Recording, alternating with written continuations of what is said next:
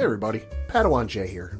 Just wanted to jump in before the start of the episode and give everybody a heads up. The thoughts, views, and opinions upcoming are that of Coach Duffy and do not necessarily reflect that of the ODPH. Listener discretion is advised.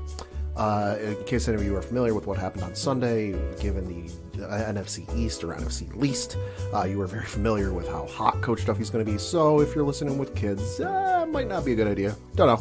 I'm recording this before we actually record the physical episode, so I'm going to slip it into the episode without him knowing.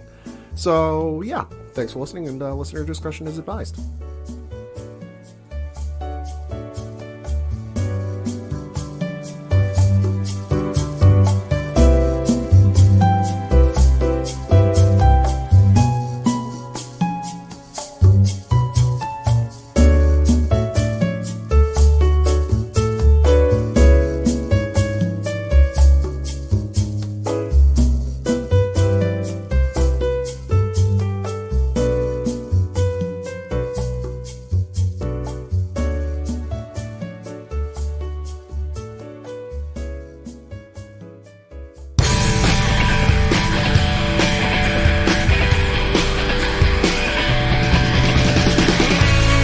Live from the 607, it's the Ocho Duro Parlay Hour, where we're talking sports locally and nationally. Join the conversation on our social media with the hashtag ODPH, because here we go.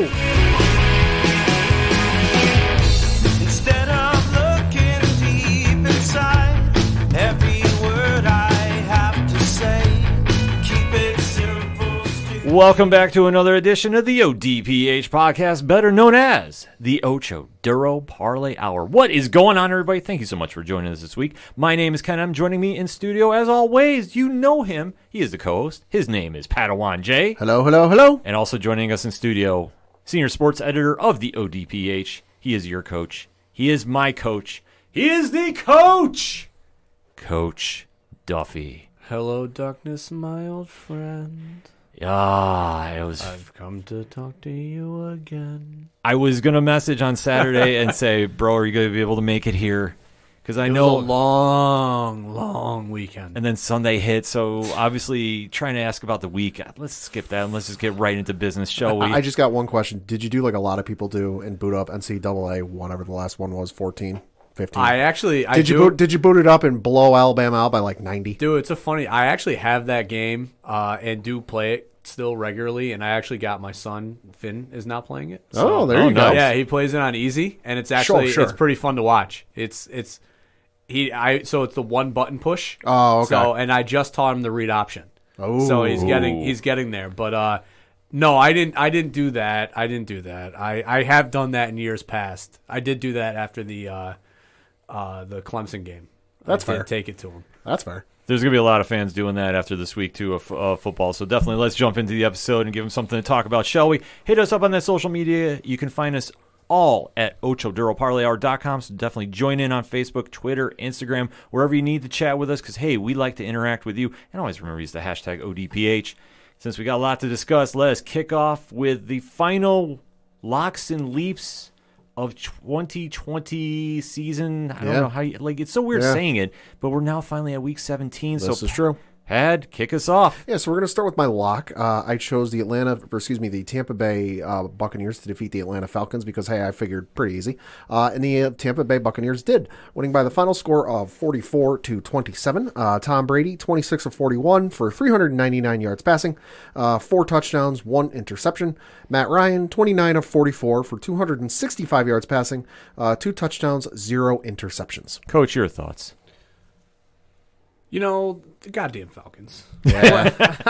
The fans are saying the same thing. What can you say? You know, it's the same shit. It's the same shit. It's another week. Yeah, I mean, Ken and I both know somebody who is a Falcons fan who I saw that in post. You know, hey, season's finally over. Nothing more than what I expected. You know, here's to next year, and hopefully they'll get 5 wins. You know, and here's the funny thing too is that Tampa Bay didn't need to do much. No. They were just decisive. Yeah, and that's. I mean, we're going to get into it, but you know, I'm thankful that it's not going to be the Giants that have to play them next week because they're clicking right now. Yes, it's true. Tampa Bay did what Tampa Bay was supposed to do. They came in and did business. Atlanta, I mean... Who is Atlanta? What is Atlanta? Awful is what they are. Burn it down is what it is. Oh, they're going to need to. I mean, if they don't do it this offseason, there's no hope for that franchise. Well, I saw a lot of like message boards and all this stuff. Like a lot of people are tying Julio Jones to like varying different teams. Sure.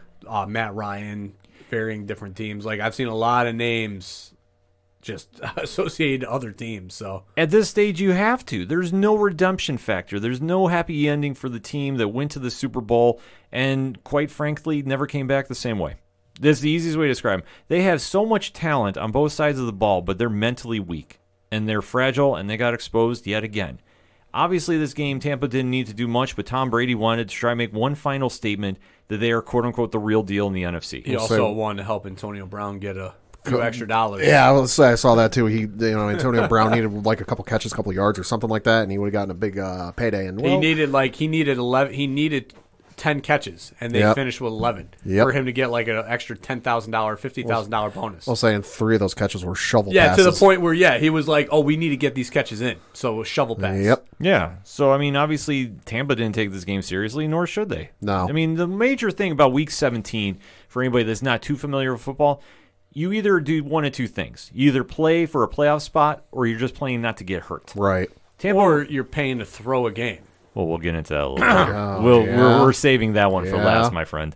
But for Tampa, all they want to do is make sure that they locked up as much as they could trying to get the number 1 seed and trying to get into a position for the number 1 seed, I should say, rather. Because obviously there was a lot of moving parts going on that weekend, and obviously trailing the Saints was not going to help. And, there was a lot of weird mathematics going on. I'll say I saw Sunday on the Fox Sunday kickoff show that there were 148 different scenarios for teams to get into the playoffs on Sunday. Yeah, it was absolutely wild. So like I say, for them, they just wanted to make a statement that they were the number 1 seed for the game. Like I say, I don't think mathematically they had a real shot. No, I think at this point it was just a matter of it was not very much seeding. It's not like if they got a win or a couple other teams lost, they would have jumped up like 3 spots. It was just a matter of they stay at 6 or fall as low as maybe like 8th or 9th. Yeah, it was just something really weird about that. Yeah. Because, I mean, obviously, taking a look, they would have been as close to number 2 as they could have been. Because with now finishing the season with 11-5, they were never going to catch Green Bay. No. But it was going to be something like, well, maybe we could snuck one in on the Saints, and then who knows what would happen there. It's just like I say, the probability with it is just so crazy. But for Tom Brady, obviously coming to the NFC, he wants to establish that he is the true number 1 seed. Yeah. I mean, that's the point I'm trying to get with this. Because obviously kicking Atlanta's ass as badly as they have done. It's almost second nature for him now. Yeah, I mean, it's just there's certain players. You talk about when LeBron went to Toronto. Yeah, it's like, guaranteed 2 wins. Yeah. Tom Brady playing Atlanta, it's going to be 2 wins. Yeah. So obviously the streak continues. Tampa's getting ready for the playoffs. Atlanta is getting ready to implode the team. And then we go from there. So let's get to coaches' locks and leaps because we are saving the best for last for this one. So, Pat, break it down for us. Yeah, so Coach, for his lock, decided to take the Cleveland Browns to defeat the Pittsburgh Steelers, which they did by the final score of 24-22. Baker Mayfield, 17 of 27 for 196 yards passing, 1 touchdown, no interceptions. Mason Rudolph, 22 of 39, 315 yards passing, 2 touchdowns, 1 interception. Coach? Yeah, I mean, I saw that they were sitting Ben, Big Ben, Pittsburgh. So this is a must-win game for Cleveland to get into the playoffs. So I said, why not? And you know what? They almost blew it. Well, the wild stat I saw, and I didn't see this until Monday, since Baker Mayfield has been drafted by the Cleveland Browns, the Steelers have not won a game in Cleveland. They're 0-2-1. Really? And this is with Ben and without Ben, obviously. They have not won a game in Cleveland since Cleveland drafted Baker Mayfield. Is something about the rivalry of Cleveland and Pittsburgh since the Browns came back after they left Baltimore. I don't know how else you can describe it other than Cleveland is cursed. Yeah. But this game, they somehow pulled some magic out. I don't know where. I don't know what they had to do to get there.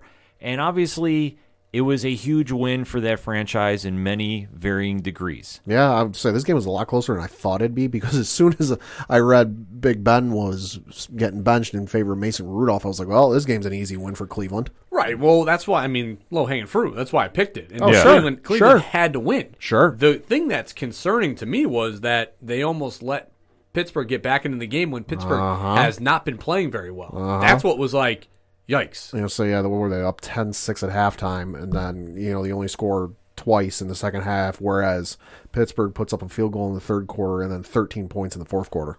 Yeah, it was just one of those situations where Cleveland, on paper, should have won a lot more games this season. Obviously, yeah, I was saying, and Cleveland's definitely going to step up its defense. I know you pointed it out when we were out watching some games. There was one point in the game, I think it was when Juju caught a big pass, or it was a touchdown pass or something, where Pittsburgh came out with an empty backfield. Yeah. And it was like, all right, you know what they're doing at that point, and well, lo and behold, Juju was on single coverage. Yeah, exactly. Their reaction to change on the fly there was non-existent. And they're just lucky they held on. Yeah. But obviously, when you have two of the best running backs in the league, Nick Chubb and even Kareem Hunt, who is doing more, catching than, Well, or decoying, I should say, rather. To. Yeah. Yeah. He kind of had to. I mean, obviously, 10 carries for 37 yards wasn't really going to do, but he is still a factor when he's in the game. Like I said, being a decoy, that takes a lot of pressure off Baker. And Nick Chubb, obviously, running for 108 and a touchdown, that helps too.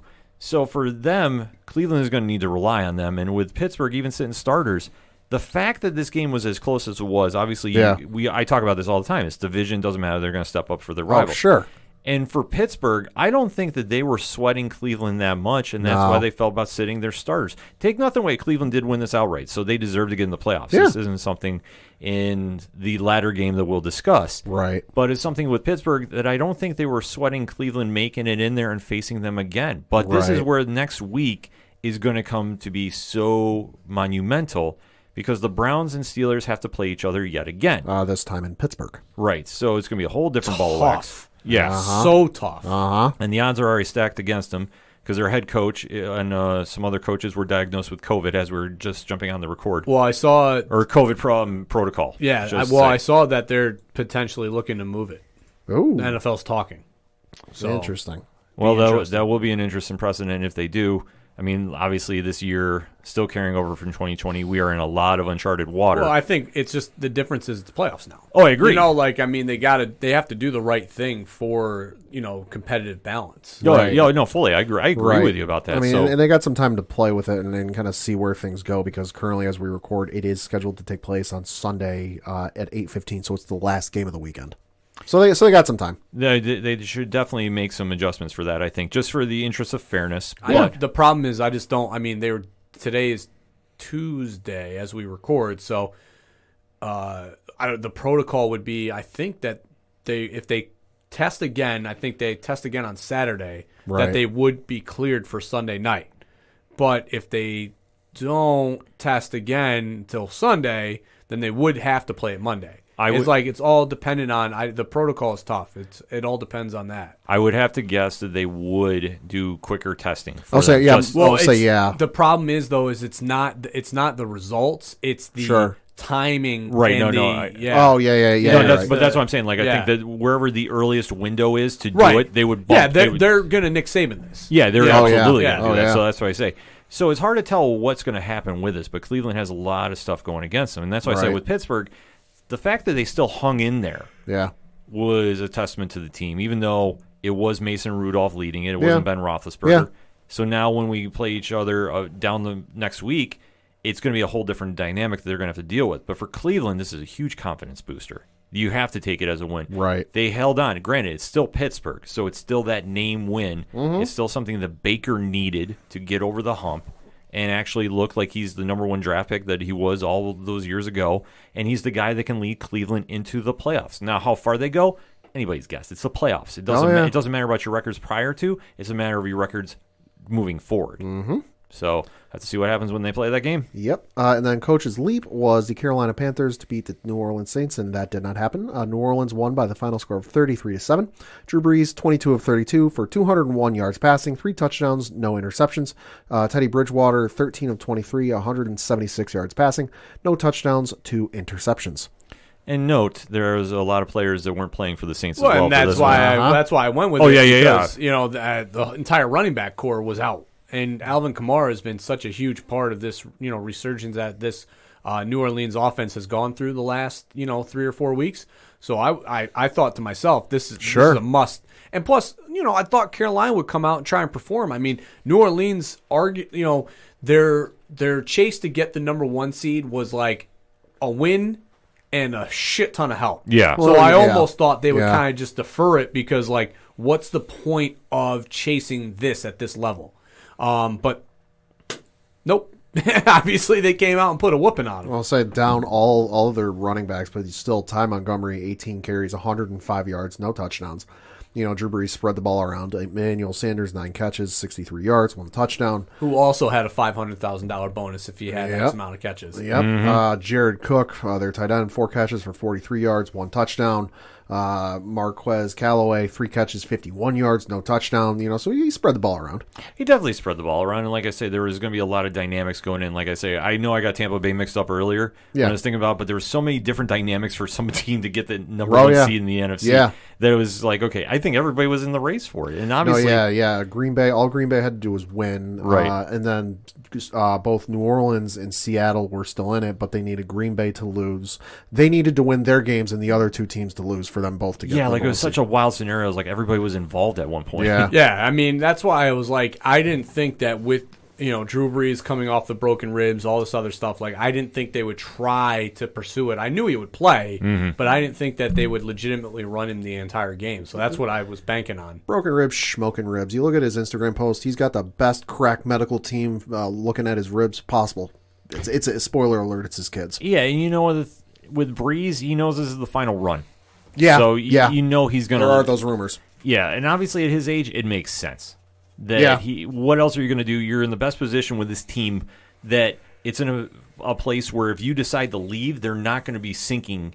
They're still going to stay afloat next year. Yeah, and he just strikes me as one of those types where he's going to want to go out gunslinging. Yeah. Throwing the ball all over the yard. He's not going to want to go out looking like he just kind of coasted into the playoffs. Oh, exactly. So for them, they definitely need to do that, and they did. And going into the playoffs, they're still the scariest team you're going to face in there. Yes. The fact they did this without any running back core, and granted, I get it, it's Carolina. Carolina is not a good team. No. Still speaks volumes of how the Saints run efficiently. And they're going to be a very, very scary team moving forward. It's the epitome of next man up. Exactly. And the culture that they've built down there, I mean, Sean Payton and company have really made it the Saints way. I know it's, deferring about the Patriots way, but let's face it. You're right. Let's face it. I mean, that's how it is with it. So the Saints, yeah, we'll have to see what happens when they start going into the playoffs. I do not want to face them first round. Oh, hell no. And for Carolina, well, it's the off season, so you say you did better than I think we all figured you would. I thought they'd do a little better. I mean, obviously, they had a lot of injuries, so you have to factor that into play. Yeah, I mean, Bridgewater missed a second half of a game. Right. Christian McCaffrey was in and out of the lineup. I think Yeah. and then obviously the Coakley retirement. Yeah. I don't think that gets talked about enough. I mean, you had your cornerstone defensive player, your quarterback of your defense, up and retire like a week or 2 before training camp started. Yeah. You can't, and you go into that and you got Matt Rule, a rookie head coach, coming in thinking that, hey, I'm going to at least have, that piece of my defense to up and retire, that late in the retirement. Right. I guess that it's really no different than some of the guys that bailed on, as far as sitting out the year, for COVID. But that's tough. It is for tough. a rookie head coach. Well, it's a backbreaking moment. It's like when Andrew Luck decided to leave. Yeah. Right. For Indianapolis. Yeah, That was the absolutely. easiest way to remind me. Yeah. So you knew that mental block was going to be around you that entire season because when you have a player such as Kuechly leave, you don't fill that void easy. Yeah, it's tough. It's extremely tough. So Carolina treaded water. I mean, obviously they're still better than Atlanta, and they did what they needed to. Come on. That's a low bar. It's a low bar, but still, I try to give them something to reach for. That's true. So we'll have to see what they do in the offseason then. Yeah. We're going to switch over to your lock, where you chose the Green Bay Packers to defeat the Chicago Bears, and they did by the final score of 35-16. Aaron Rodgers, 19 of 24 for 240 yards passing, 4 touchdowns, no interceptions. Maserati Mitchell Trubisky, 33 of 42 for 252 yards passing, no touchdowns, 1 interception. Coach, your thoughts? Yeah, this was a similar situation that I thought Green Bay, felt they were going to be comfortable in the 1 seed, especially they were, the 4 o'clock game. So they were playing the same time as the Saints. But, I mean, I still thought that they might.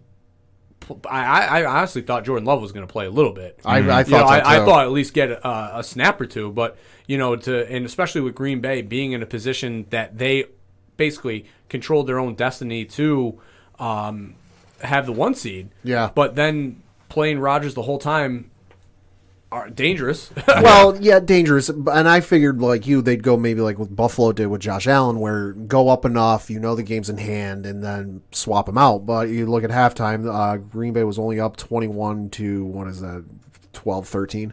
So not entirely out of reach. But then Chicago only scored 3 points the entire rest of the second half, whereas Green Bay put up 14 in the fourth quarter. So I would have figured fourth quarter, all right, we're up big. Even if it was after the first touchdown of the fourth quarter, you'd be all right, we're up big. Let's pull out Rodgers and put Jordan Love in because we don't want Rodgers hurt. But I think with the number 1 seed still up for grabs, and Green Bay just needed to win and bring it home. Yeah.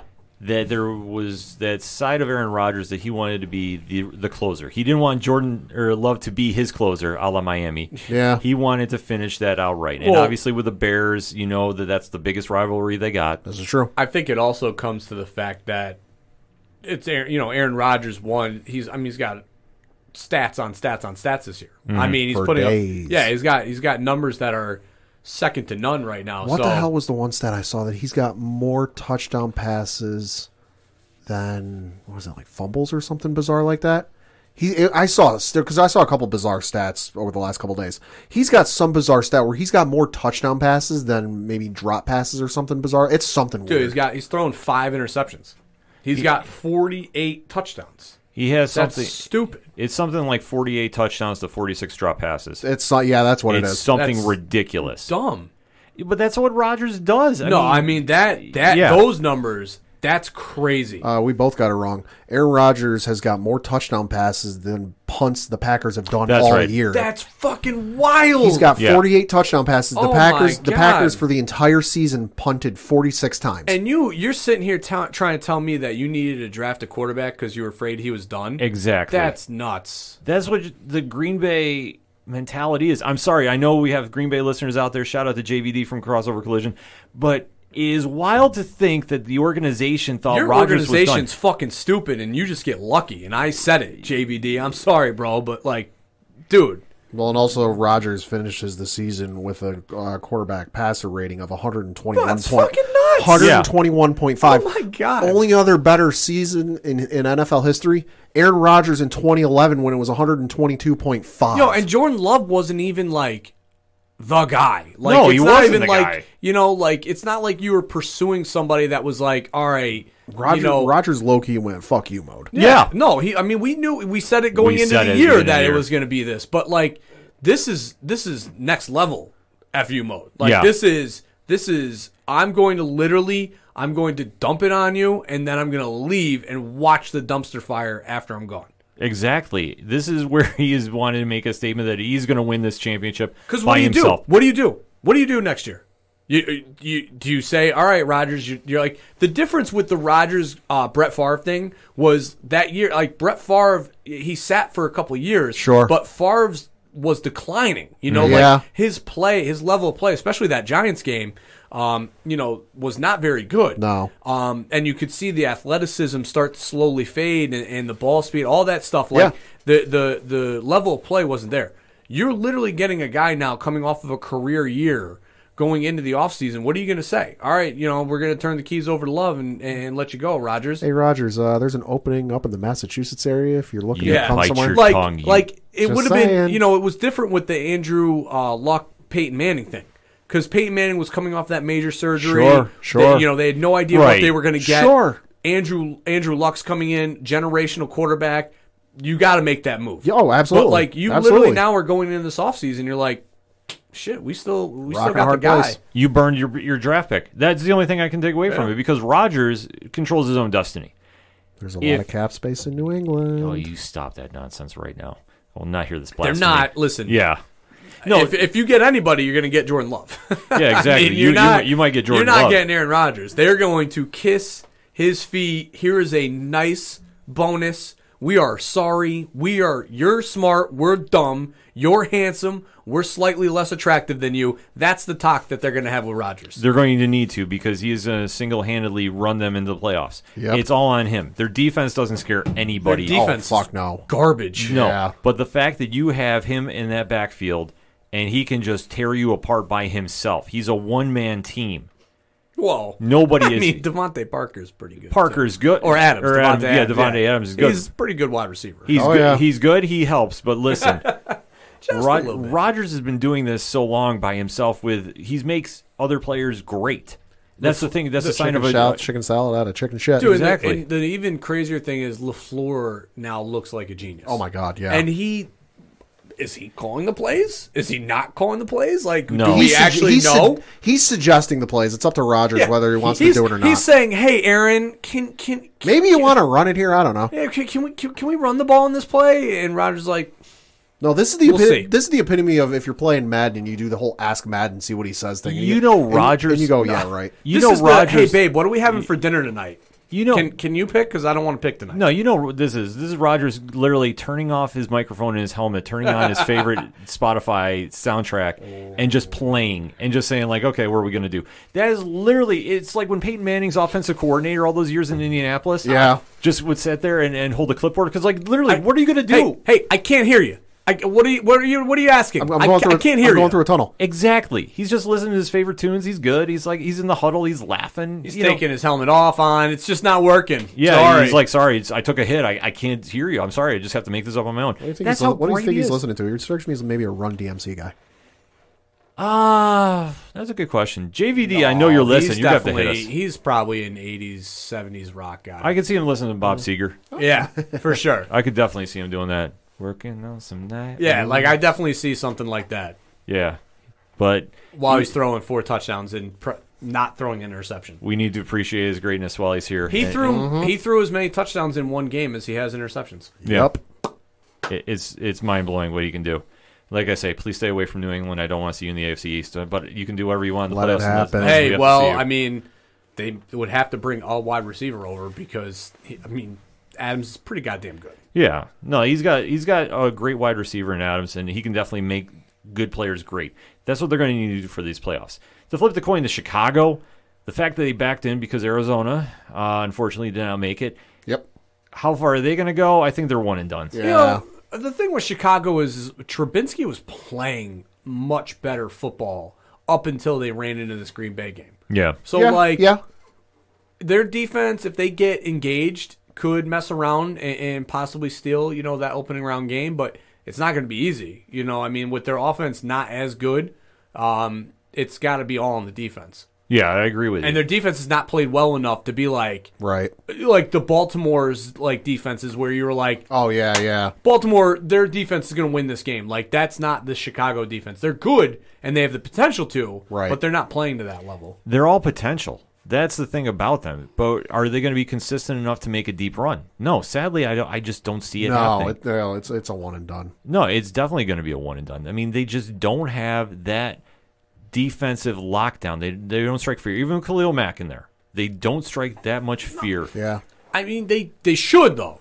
That's the thing. They should, but they're not right now. On paper, it's one thing, but then you go and you watch the game tape, and you're like, oh, they're not as scary as we thought they'd be. Exactly. And the fact that I believe they have New Orleans first round? Correct. So. Yeah, it's one and done. So enjoy this week going into it, but after that, it ain't going to be pretty. It's like when Binghamton University played Duke in the first round in the NCAA tournament. It's like, hey, thanks for showing up. Bye. We were there for a quarter. Yep. That's all we needed. Yep. Well, speaking of quarters, though. Oh, boy. We have to go to my leap. This is the co-main event of the evening here, folks. Yes. So I took those New York Football Giants over those Dallas Cowboys. And, Pat, what happened? The New York Football Giants won by the final score of 23-19. Daniel Jones, 17 of 25 for 229 yards passing, 2 touchdowns, 1 interception. Andy Dalton, 29 of 47 for 243 yards passing, no touchdowns, 1 interception. Coach, take it away. First off, the Giants did, and the refs a little bit, did everything they could to give this game to the Cowboys. I agree. Because there were some very, very bad calls that broke the Giants' back on a couple of key drives that the Giants could have scored on. Right. And then Evan Ingram of himself tried blowing this game for the Giants.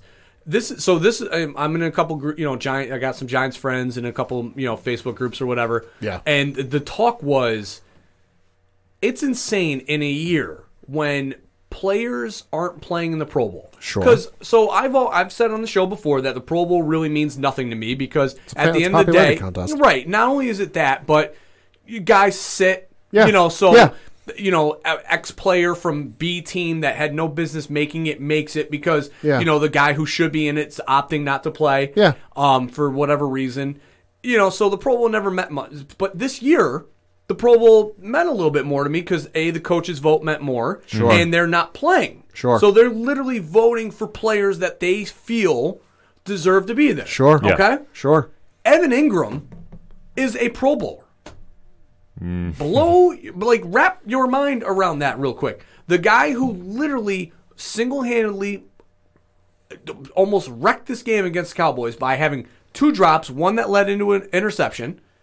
Quickly, stats, in case none of you are Giants fans like myself and Ken and don't know his stats. Evan Ingram for the year, 63 catches, which was tied for 40th, 654 yards passing.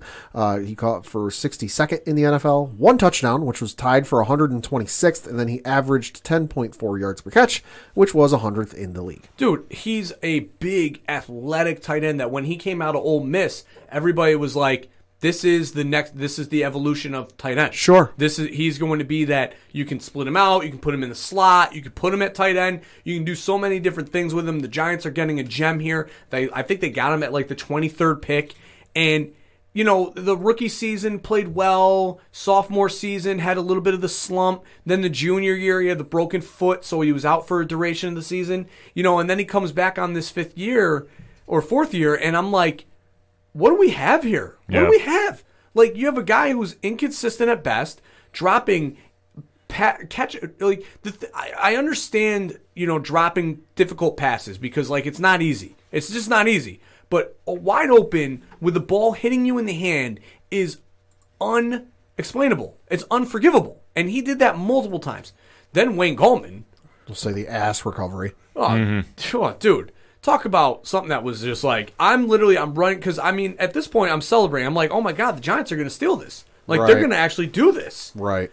I'm running through my house, and, Erin had picked the Cowboys, so she was, like, livid, because, I picked the Cowboys, too. Reverse psychology, because I had picked the Giants. I had picked the Giants the last 3 weeks, and I was like, no. I'm the jinx. I'm going to pick the Cowboys. I tried telling her. She didn't listen. But I picked the Cowboys because I'm like, all right, I'm going to put my bad juju on them, And here comes the Giants. They're driving. Wayne Gallman gets the first down. Literally, as he gets the first down, I sprint out of my living room into the kitchen, just the high step in Deion Sanders. Ha! We won this game. I come back in, and he's still standing. Yeah. I'm like, what do you... Go down, yeah. Wayne, go down. Like, yeah. I'm like Rocky. I'm like, let's sit down, lay down. I'm screaming at the TV, and I knew he was going to fumble. I knew it. I was like, there's no way a guy fights this hard for this extra yards in this situation of a game. This situation. Yeah. Under 2 minutes left to go, no timeouts left. Like, I was like, he's going to fucking fumble. Jalen Smith pops the ball out, and I'm like, God! Yeah. Why, God? Why? And sure enough, somehow he recovers, and I don't know how. He sat on it. Well, so here's the thing, though. Like, we watched, obviously, the Clemson-Ohio State game, and I kept thinking back to the Trevor Lawrence situation. Right. I kept thinking back to his hand was on the ball. He had his hand gripping on the ball, but not considered possession. Right. So I'm thinking he's sitting on the ball. That's not technically possession because he doesn't have control of it, and the ball pops out. It's not a football move. It's not. Well, not only is it not a football move, but it doesn't show control if the ball pops out. Right. So I'm like, it's the Cowboys' ball. I'm laying on my ground. I'm laying on my carpet. I thought the same thing because Ken and I were out watching the game, and obviously the Giants game because there was a lot of Giants fans there, and they were all freaking out going up, and I was like, oh, it's Giants ball, and I'm like, no, didn't they rule it for the Cowboys? Yeah, and the initial ruling from one referee, not the umpire, that's what you got to pay attention to. The official said Cowboys. The umpire said Giants ball. So that's what made the break for the Giants. Man, it was a stressful last 45 seconds of that game. And I got to say, that was also the second time that weekend I'd seen that exact same scenario because I want to say it was the Oregon, whoever the hell they were playing in the college football bowl game. where it was in the Fiesta Bowl where similar fucking thing happened. Guy it was either caught pass or a run or something, but like got the first down, digging. He's got like 3-4 defenders on him, and I'm like, dude, you're not gonna get anywhere else. Just go down. And then sure as shit, kept digging, and some guy came in there, just went pop, and out came the ball, fumbled and lost it. And the other thing I want to note too is to all the Giants fans or haters or whatever, whoever you are, Julian Love played corner, by the way, all game long, and absolutely shut out Michael Gallup. So he had one catch that I saw and remember with Julian Love specifically on him. So to all those people that were like, that, maybe it gave me a little bit of flack or were like, oh, Julian Love's not fast enough to play corner in the NFL. Oh, he doesn't have the speed. The guy was the best cover corner in college football and should have won the best corner, whatever that award is, the Jim Thorpe Award in college, but it went to DeAndre Baker because SEC bias. Yeah. And it should have been him. And look at what happened. Baker currently was out of the NFL, even though he just got picked up by Kansas City, but was out of the NFL. Right. And Julian Love now is the Giants' number 2 corner moving forward and should have been from the beginning. Just want to put that out there. But I'm the Giants, this game was a great game to watch. It won't go down as a classic because obviously it was like 6-7 for most of the first half. But the second half, points went up on the board. It was a great game, and it led into a very fun Sunday night. Yeah. I don't know if you want to call Sunday night fun, but we will drop some more F words involved in that one. Because, Pad, what else can you really say about that Giants game other than the Giants played their hearts out? Oh, they got absolutely. Like Dallas was game for it too. Both teams. But the Giants were more hungry for it, I thought. Oh, absolutely. Except Evan Ingram, I think, was trying to write his way out of New York because I haven't seen Evan Ingram was trying to make the collective conscience of the United States forget the Mark Sanchez butt fumble. And it's so tough because I don't want to dislike him because I know there's such untapped potential. But when Jason Garrett came to the Giants, I said it on the show. I go, he is going to turn Evan Ingram into the player that we thought he was going to be. Like that's what we thought. That's what we thought we were getting with Jason Garrett. And instead, he regressed. Right, and I understand where you're coming with that. You definitely want to give a guy his due. You definitely want to give a guy time to develop and progress. It's the 4th year, though. Fourth year. Exactly. At some point, you got to realize, all right, we've hit the ceiling on this guy. It's not going to get any better. He's not going to show up to camp next year and all of a sudden be making one-handed grabs that would make George Kittle and Rob Gronkowski in his prime blush. That's the thing because I'm watching these games and I'm seeing George Kittle and I'm seeing Gronk, and I'm seeing Travis Kelce, and I'm seeing, I don't think Evan Ingram is there, but he would be that next tier of tight end, like Zach Ertz, or what Jason Garrett did have in Dallas with... not Witten, but... Witten, yeah, Witten, what he had with Witten. And those type of players, that's what tier I thought he was in, and could have been pushing those guys. Sure. And instead, he's Dallas Goedert. He's got all the physical tools in the world, but he can't put them all together. No. Yeah. That's the thing about him. Whenever he gets out there, he has flashes. And I know I throw that word around a lot, flashes of brilliance, but it's flashes. It makes me miss Kevin Boss. The most unathletic, just hard-working tight end the Giants have ever had. But he can run routes. But he was absolutely the most unathletic tight end in the NFL at the time. Yeah. But you know what he did do? Caught the goddamn football. Yeah, that's all you need to do with it. So moving forward with that, the Giants definitely were waiting to see what happened Sunday night. Dallas was already figuring out excuses for what they were going to do for next season. They were giving Kellen Moore a stupid large extension. Yeah. For an offense that was meh. Well, it was anemic for the most part because they got away from Ezekiel Elliott for the most part. And then granted, I understand when Dak went down, you had to change. I get that. I fully get that. But still, it was not the Dallas that was running the offense with Garrett. Say what you will about it, Garrett used to put up points all over the place. The thing is, this is what blew my mind when they got it because the story came out that he was potentially going to interview at Boise State, and I was like, that's a really good fit for him. Yeah, he's huge. That would be a great fit. And then I saw that they signed him the extension, and I'm like, what is the obsession that Jerry Jones has with him? He is not the wonder kid. He has the offense that he runs has all the weapons in the world and put up 19 points on a Giants defense that had been playing pretty goddamn good, but still could be taken for advantage of. And you mean to tell me that this is the wonder goo? Like, this is the wonder kid coming up? In my opinion, Jerry just has this obsession with his yes people. Yeah. Well, but he falls in love. It's almost like wrestling with Vince McMahon. Sure. There's certain people that he knows will just go with him, and they do work that he feels is great, and he just won't let him go. Well, what it reminds me of, honestly, is the McAdoo situation with the Giants. Is that they had an offensive coordinator that was in place that they tagged as the next head coach, and when the regime was ready to be moved on, even though they kind of forced Tom Coughlin out, they were ready to give it to McAdoo before he was ready.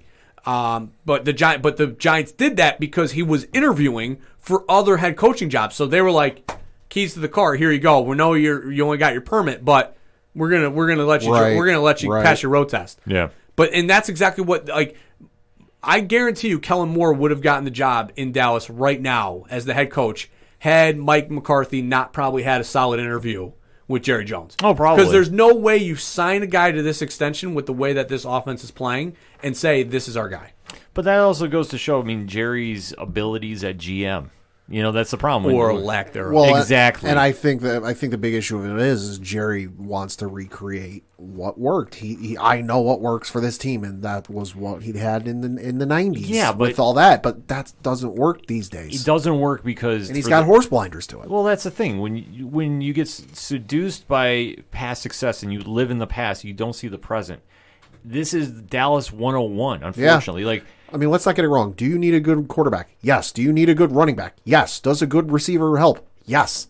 Do you need to find Troy Aikman 2.0, Emmitt Smith 2.0 and receiver 2.0? No. Do you need three potentially great wide receivers that one you take in the first round when, obviously your offensive line was looking like it was going to be good but not great and there's offensive linemen available? Do you need to take CeeDee Lamb in that draft? No. Could you have taken somebody in the secondary? Probably. So there's all these smaller moves that they could have done that, they're trying to recreate that Michael Irvin, Troy Aikman, Emmitt Smith. I forget the guy who's on the other side of Michael Irvin for all those years. That Terrell Owens wasn't on the opposite side of him, but I'm just saying names that they've gotten, and that's what they do. Yeah, but Jerry likes a sexy pick. That's what he always does. You know what they are? This is a great comparison. They are the 2000s Rangers. Yeah. Chasing Eric Lindros, chasing Scott Gomez, chasing Chris Drury, chasing all these names of guys you hope to capture the magic. Yeah, you hope that you can get them on their last run, even though these guys are still young, but you just don't get it. The Yankees from 2004 to 2010. There you go. Yeah, exactly. Whatever the hell it was. When you get seduced by the past, that's the problem. And Jerry just can't get over the fact that the game has evolved, and he needs to address other positions. But he likes to get those flashy players to come in there, which, granted, some of them do pan out very well, and some of them really light up the stat line. CeeDee Lamb's going to be great. Oh, yeah, exactly. Like I say, I don't fault him for picking him. I fault him for where he picked him.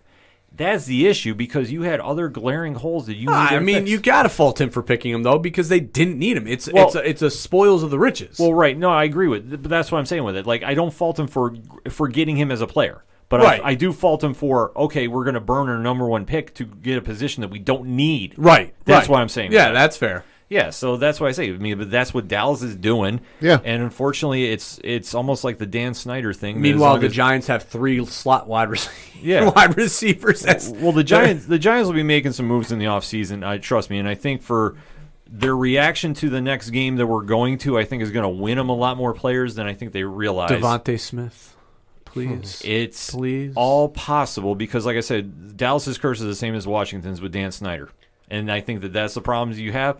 But let us not wait any longer to talk about that. That's another conversation. So the last game, the main event, Pad, lead it away. Yeah, so I chose the Philadelphia Eagles to defeat the Washington Redskins. And why don't we roll back the tape here a little bit from last week.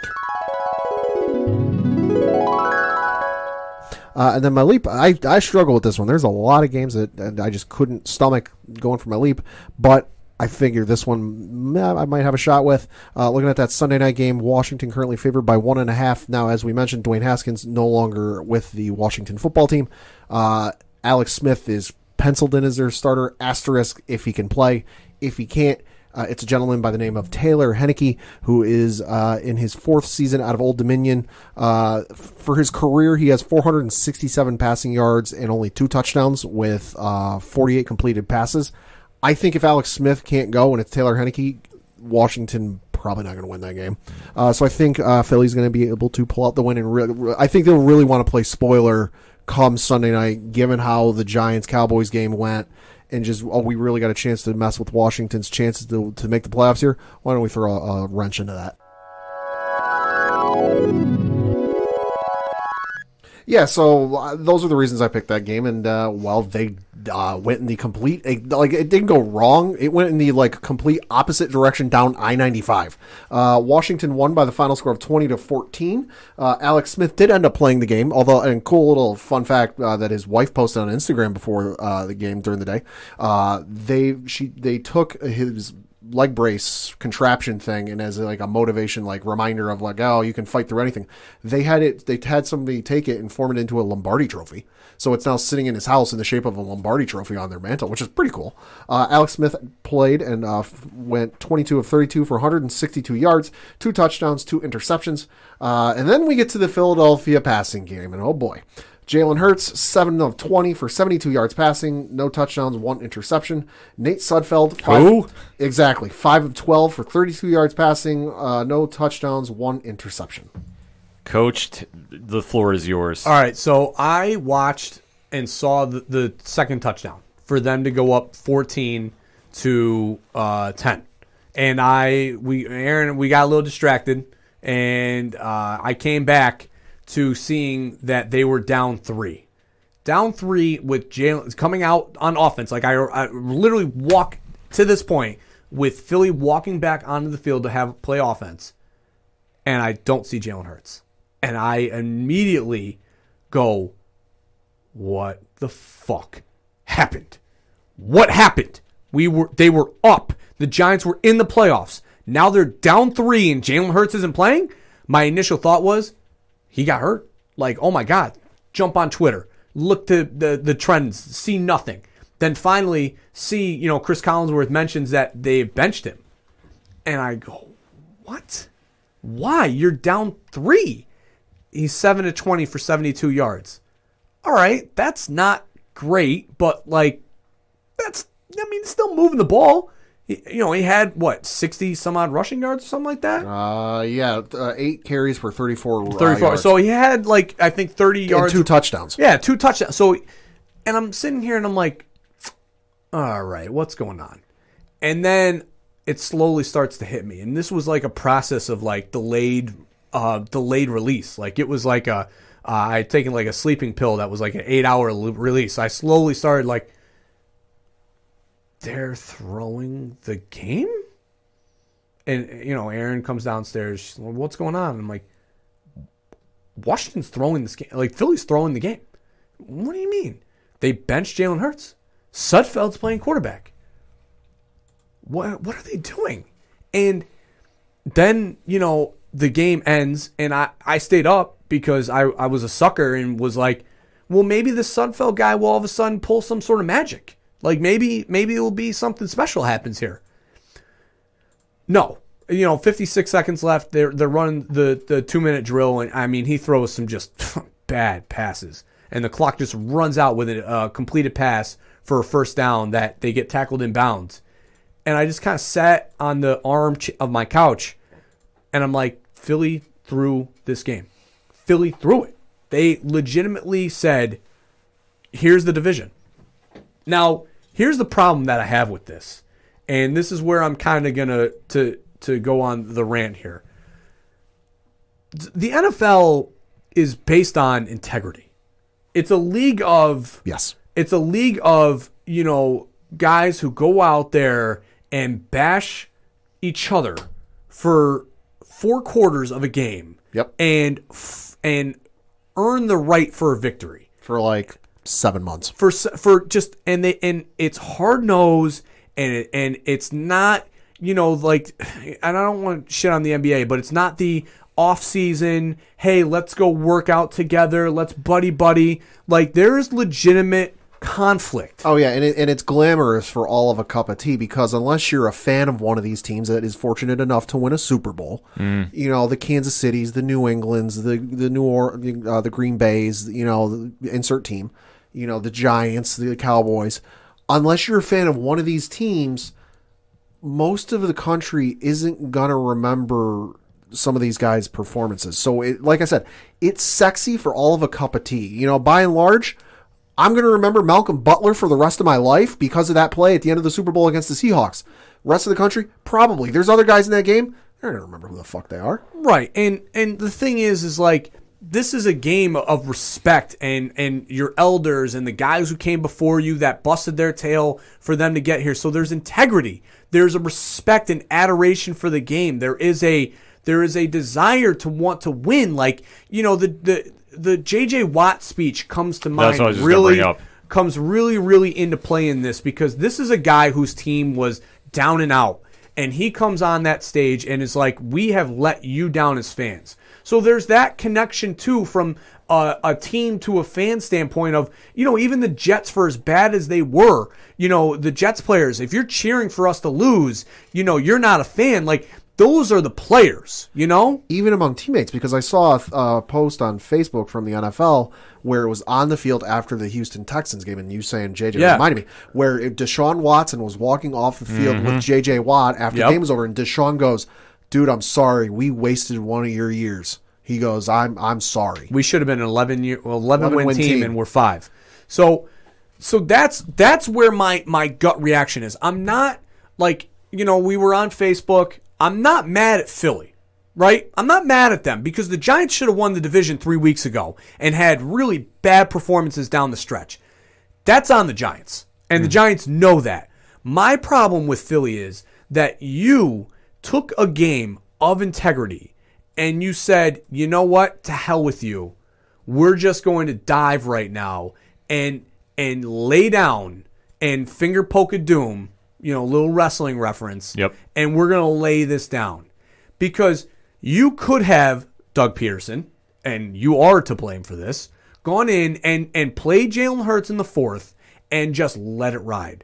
And instead, you pulled your horses and you said, you know what, Alex Smith, here's the division, here's your story, here's your crowning moment. Because that's what this is. I'm fully on he was the Kansas City offensive coordinator. Yeah. He had a great relationship with Alex Smith.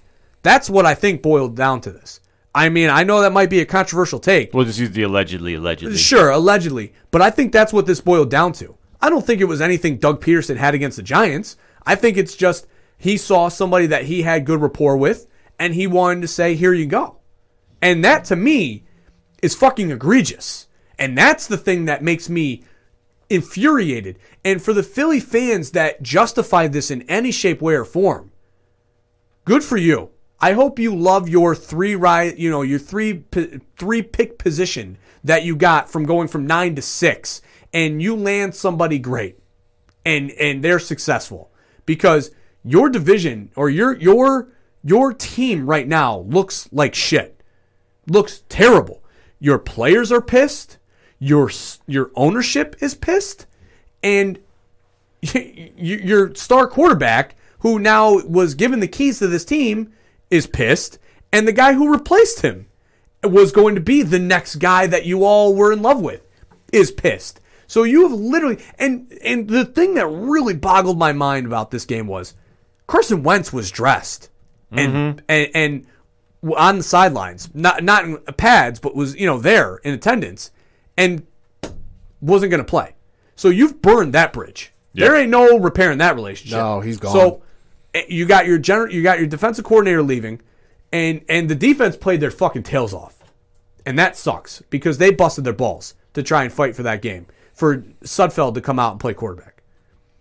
Good for you, Philly. I hope you're happy. The Philly fans that tried to justify this, good on you. I feel bad for whoever Philly ends up taking with that pick, whoever it ends up being, because there's going to be a lot of attention put on them for nothing that is through their fault. There's going to be a lot of attention because inevitably whoever that person ends up being, offense, defense, special team, whatever it is, there's going to be a lot of attention put on them because of how they got this pick. And I feel really bad for them because there's going to be a lot of cameras and a lot of mics in their face for something they didn't do. Now, to the game, I was not watching the game, even though I picked it as my leap. I didn't really care about the teams, and I figured anything happens, I'll hear about it, and whatever. So I was playing Cyberpunk on that night, and I happened to hit a loading screen, and I was like, let's check Twitter. And I saw Pat McAfee tweet, why is Jalen Hurts not in the game or something to that effect? And I'm like, Coach, I went, what the fuck? So I pulled up, the broadcast on my phone, through my cable provider, and I was like, this is really fucking weird. Like, what the fuck is going on? And then slowly, the night progressed. I don't put this on the Philly players because it's kind of like a movie where it's a terrible movie. You can't really put it on the actor or actress, because they can only do what they're given. They can only work with what they got. There's only so much they can do. The players can only do what they're told. There's only so much they can do. So I don't blame the players in any way, shape, or form for what happened. I 100% put this on Doug Peterson because I'm sorry. Whatever fucking reason you're giving for doing this, it's bullshit. It's a lie, and it's a lie. What, you're fucking doing it to evaluate Nate Sudfeld, who was drafted in 2016 out of Indiana? No disrespect to Indiana, but he's the fucking 187th pick out of the 6th round. What a terrible take that was, too, for the fans that were, saying that. What, you're not. You're really evaluating a guy who was taken 187th in the 6th fucking round and over a guy you just drafted who's your rookie, who was in the 53rd pick of the 2nd round. You really think 187 is better than 53? And fuck out of here. Played one snap last year. It's utter bullshit. I've read some reports online that there were a couple defensive players in the locker room had to be held back after going after Doug Peterson. Good. I think I read one place Zach Ertz was less than thrilled with the guy and got in his face.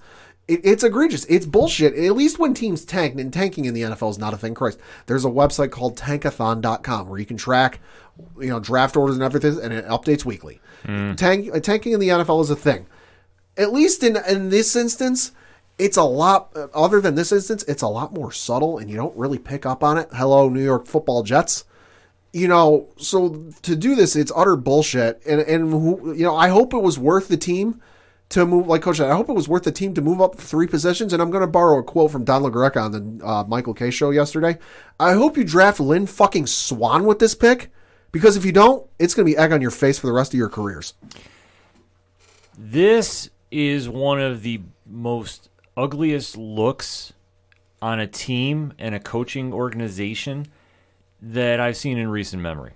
So your fan base already has a bad look because, ice balls, booing Santa Claus. Oh, Philly is Philly's Philly. That's all. And just all the others. So your city and any team that already goes in there, you already have a bad look. This sure as shit don't help it.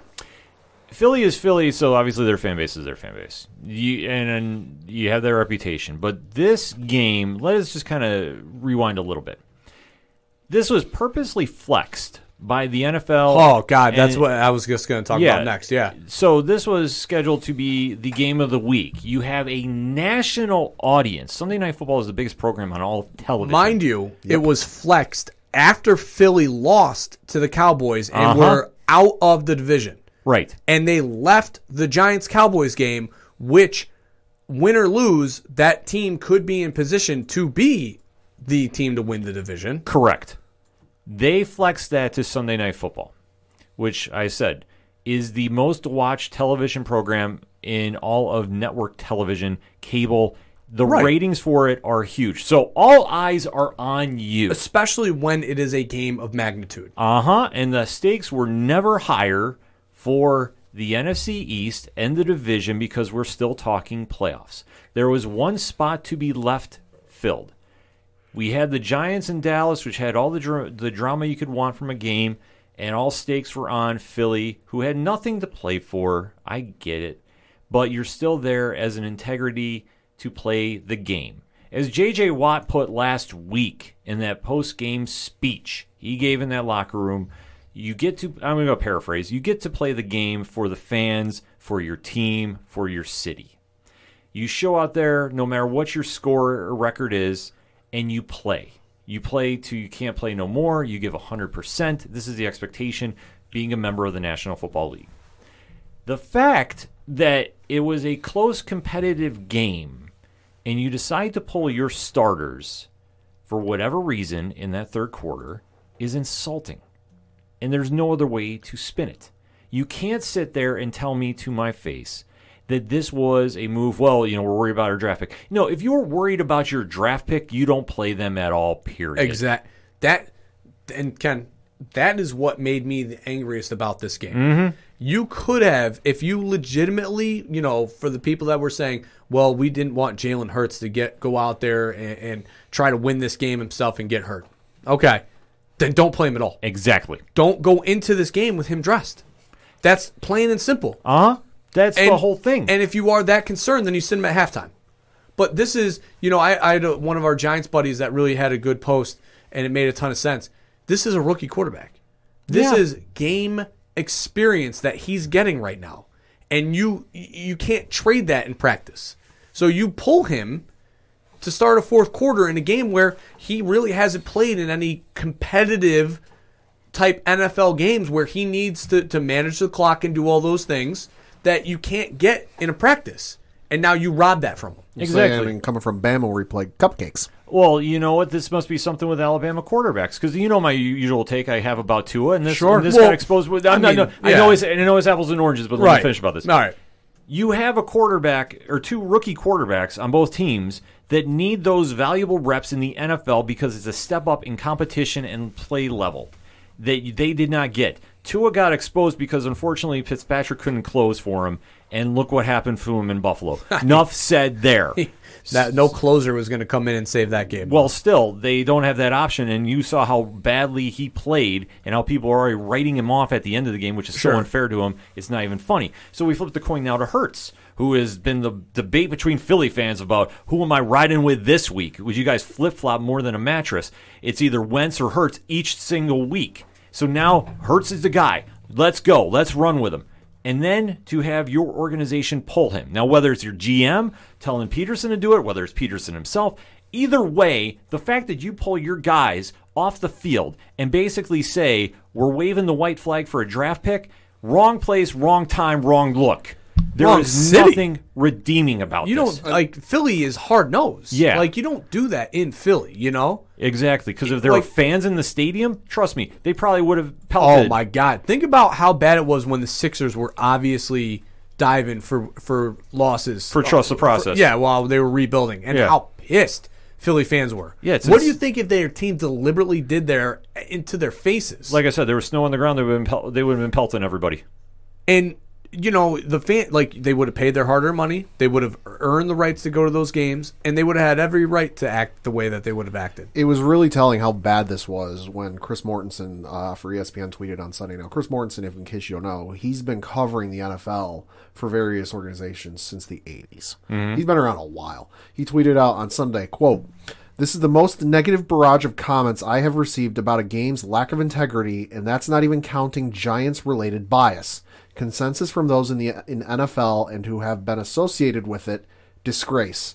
That's not the fault of the Washington football team." Close quote. I mean, the broadcast was talking about. You have Chris Collinsworth saying, "I could have never done something like this." Exactly. You have literally. So I guarantee you, Goodell was probably watching this game and was like, whatever stress ball or something he had to squeeze or break, he was probably clinching it with all of his might because he was probably. The fact that the NBC broadcasters were like, "Oh yeah, they're throwing this game. I never would have been able to do this." Must have had him pissed. And Collinsworth knew he was going to get a phone call because I don't know whether he said it on the game or an interview the next day. I read an article where he knew he was going to get a phone call because of some of the stuff they said. That he's like, "Yeah, I know I'm getting some phone calls from New York right now because they're pissed about what we said." Good for him though, because that is what you need to say. Listen, I understand about towing a company line. But still, this is not the time to toe the company line and try saying it's all smoke and mirrors. Okay, if you are paying attention and watching what's happening, and you have Jalen Hurts on the sideline who got caught on videotape going, "This ain't right." That was insane. That's the most telling thing you can say about this game when the players themselves are saying that, and we live in that digital age where everybody's got a camera phone, everybody's got video all over the place. If you are in a public place, guess what? People can record you, people tape you. It is what it is, especially at a sport game. So the fact that got caught and that got blown up, that is all you need to say about this. Is how awful and egregious and just a slap in the face of anything that you had for integrity for a game. I know you want to say the two arguments I've heard from people about this. Well, the Giants should have won one more game, and did you see what happened in Cleveland? Yeah, and here's what I also say about that. Yeah, should the Giants have won a game? Sure. But is your whole division hot garbage? Yep. Right, and that's where I'm not holding sour grapes about the Giants not winning the division because they didn't deserve it. You're 6-10. Yeah, you're 6-10. Like you don't deserve it. You know, they should have beat Philly the first time. You know, they should have had a better performance against San Francisco, and I think that was like week 3 or 4. Mm-hmm. And the Chicago game where they lost by 4, where they were driving and Daniel Jones threw or the Rams game when they were down, I think like 5 or something weird, and Daniel Jones is driving down the field and throws a forced pass to Golden Tate that gets intercepted, but they could have won that game. Like, these are all things that I went back to when I was like trying to process things. Yeah. I was running back to being like, all right, yeah, no, the Giants didn't earn this division and didn't deserve to win it. But what Philly did, what the problem is with what the Eagles organization did and what the coaching staff did was took a game that is of, and I know we keep saying it, and if you're playing the drinking game, I'm going to say it again, integrity, and took that and said, no, go fuck yourself. We're going to take a dive. We're going to throw this game. We're going to put in Nate Sudfeld, who has no business playing in an NFL game. We're not going to dress Carson Wentz. We're not going to dress Deshaun Watson. Or Jackson. We're not going to dress Fletcher Cox. We're not going to dress Carson Wentz. We're not going to dress Alshon Jeffries. And you do all these Runyon, and you do all these specific moves that show that Miles Sanders is another guy who was pissed in the locker room who didn't dress. Mm-hmm. And you do all these deliberate moves that show that you are willing to we went into the game with that as the injury report saying, all right, this is going to be an uphill battle for Philly to fight to begin with. Yeah. But to be down 3 going into the fourth quarter with Jalen Hurts playing good, not great, and to bench him, that was the move that was the straw that broke the camel's back. That was they're doing this. It's a game of integrity. It's also a game of respect. We all remember what happened last year between Cleveland and Pittsburgh, between Myles Garrett and Mason Rudolph. What happened on Sunday after the game was over? They cleared the air. They had a handshake moment, and everything's good between them.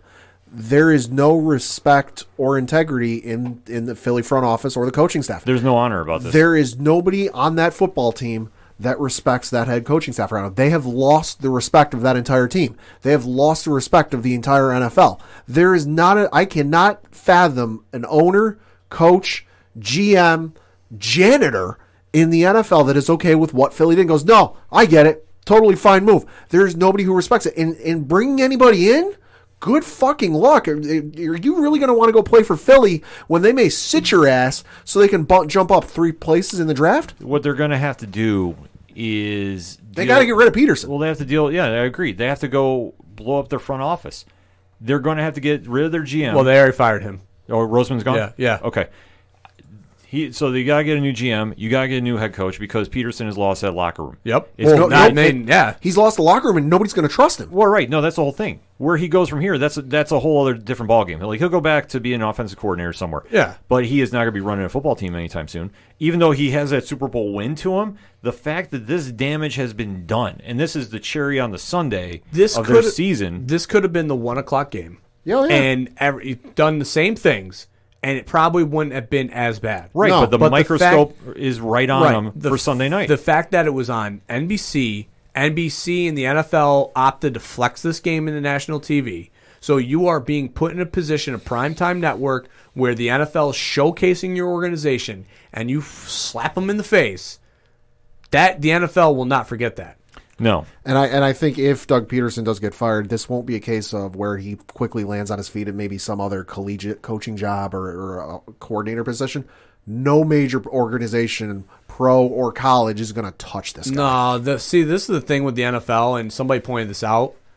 the amount of guys that get regurgitated and chewed up and spit out and brought back in because they're friends of friends or so-and-so, I guarantee you he'd probably end up some position in Kansas City, especially if their offensive coordinator does get the Jets job or interviews somewhere and lands somewhere. Yeah, Benamy's interviewing for them. He's going to land on his feet. Peterson will And land. we're just purely speculative because he's not fired yet. Oh, yeah. There's no inkling that he is, but There's a lot of allegedlys going on, but we're just playing devil's advocate here. And Pat, let me just kind of touch upon this and bring it to baseball, too. Sure. Look how many people from the Astros got rehired after being part of one of the most insulting. Yeah. networking, friends of friends, man. Yeah. Somebody pointed this out the other day in the NFL because they were talking about how Gase. How could he land a head coaching or how could he land another offensive coordinator job? And he was already associated like 3 potential landing spots. Yeah. So, Jason Garrett, the NFL recycles all their coaches. Yeah, I mean, nuts. it is what it is. It's very tough to break in and debut as a coach somewhere. Yeah. But once you get in that system, you're going to get passed around. So if Peterson does leave Philly, which I think they have to at this point, because has to. The negative press about this is telling free agents, one, do you want to go there and be a part of this culture? Like you think like a guy, so J.J. Watt, obviously potential free agent. You think he's going to want to go to Philly fuck that. after something like that? No. Fuck that. And I think a lot of players are going to feel the same way. Well, and here's the even crazier thing. Is Philly has no cap space. Right. Even if they get rid of Carson Wentz, they're still $35 million over the cap. Yeah, they're screwed either way. That team is unfortunately they gonna are be... literally backed into a corner, and they did it to Damned themselves. if you don't. Yeah. They did it to themselves. I have zero remorse. I literally from now on, will cheer for any team playing Philly. Yeah. Any team. I think you can guarantee NBC won't flex them into Sunday night. Oh, games. they're not going to hell flex no. them. They're going to be lucky if they get a primetime game anytime down the road. It's sad to say, but these actions about the alleged tank job, and I'm just saying, this is how we call it as we see it. This is our opinions on it. But you can't say the evidence is not there. And let me say, if anybody wants to bring up, I never said for the Giants to lose. I said if they can land Trevor Lawrence, you have to, because he's a generational talent. And when the Jets won that game against the Rams, all right, not the smartest of moves, but you won a game, When the Knicks win that one extra game that bumps them from the 4th spot to the 8th spot, do I get mad? Sure, I do. But at the time when they win, I'm like, hey, let's go. The Knicks got to win, it doesn't hit me until the draft lottery comes. Sure. And they go from, and ESPN has to hammer home, well, the Knicks, won that extra game, so instead of being the 4th draft lottery position, now they're in the 8th, and they have a 0.1% chance. Yeah. That's when it hits me, and I'm like, damn it, why'd they have to win that last game of the season? But that's just, you can't help that. But this is terrible. This is a bad look no matter how you want to break it down. And for Philly, you're going to have a lot of answers to do about this. And to the Philly fans that, have their opinions, roles reversed, and the Giants did this to you, or the Cowboys did this to you. You'd be screaming bloody You'd murder. be throwing a temper tantrum. Because I'm telling you right now, newsflash, I'm a Giants fan. I'm not mad at Philly for what they did. I'm pissed at the Giants for what they've done, but I'm more mad that the sport that I do love has now a tarnish of the actual game level. Players do bad shit. I'm separating There's the no two. sainthood, Right? amongst players. But you have to separate the two, right? Yeah. The shit that the players do on their own time is what they do, and it leaves black eyes over the sport all the time. But the sport in and of itself is pure, And now it's a work. It's no different than Vince McMahon booking Roman Reigns to go over X wrestler. That is why the situation is as dire as it looks. And this is the optics that we see on a nationally televised game, which had big playoff implications. And like I say, the two arguments you could have, should the Giants have won a game? Yeah, sure. But this is a situation they are in. So guess what? You go out there, you play the game. You don't go and rest everybody mid-game. I understand the other argument was, well, Cleveland did, Pittsburgh did that with Cleveland. Pittsburgh was sitting starters anyway. And another thing, too, do you think Pittsburgh... They went into the game sitting them, though. Yes. Is the difference. Exactly. They went in sitting, and honestly, do you think they were scared about playing Cleveland again? Had this been a different team, whole different ball of wax. Well, and I know somebody's going to say, well, Buffalo did it. Yeah, Buffalo did it, but they were also up 3 fucking scores. Exactly. They were up. And they were thrashing Miami. They made Matt Barkley look like a goddamn diamond. Exactly. Matt Barkley looked like Matt Flynn. Enough said there if you can figure that reference out. And I could save a rant for another time about how Miami played out. But no, this is where the season has now ended on such a bad note for the integrity purposes. Yeah. For Philly, your offseason, you have to get rid of Doug Peterson, in my opinion. Yep. You've already got rid of your GM. You need to clean house. Unfortunately, you're screwed up for your cap space. It's going to take you a while to dig out. I hope you can sit there and you find a diamond in the rough for the draft picks that you now have acquired by losing that game, but it's not going to be enough to save your season. You're already screwed in the cap space. Have fun being in the bottom of the division for the next couple of years, because that's where you're going to be, unfortunately. Yep. It's sad for the players that are actually trying to play their hearts out and we're actually screaming about the game and wanting to win. Yeah. But that was taken away from you. Yeah. For Washington, good luck with Tom Brady first round. And Chase Young, I understand you want to care about your team, but calling out the GOAT is not the best idea to do for your first game out.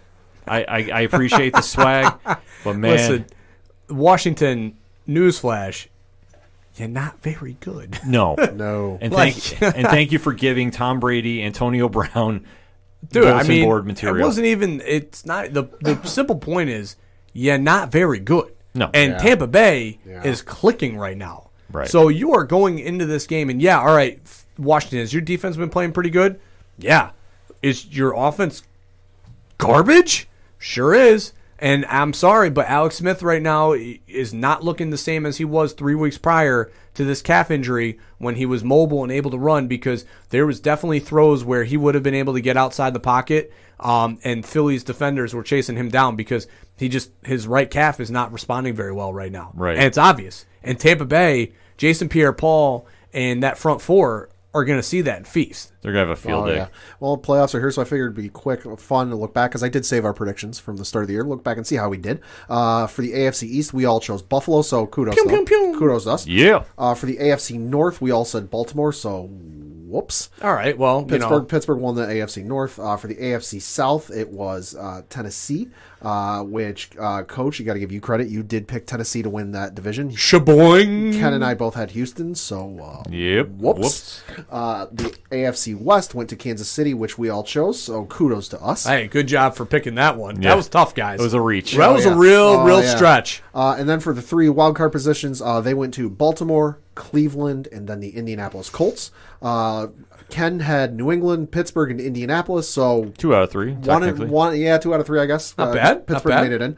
Coach had New England, Pittsburgh, and Houston, so 1 out of the 3. All right. Fuck. And then I chose New England, Tennessee, and Pittsburgh, so technically 2 out of 3. Hey, New England, fuck you for making us all wrong. Yeah, well, we thought things would go better than they actually did.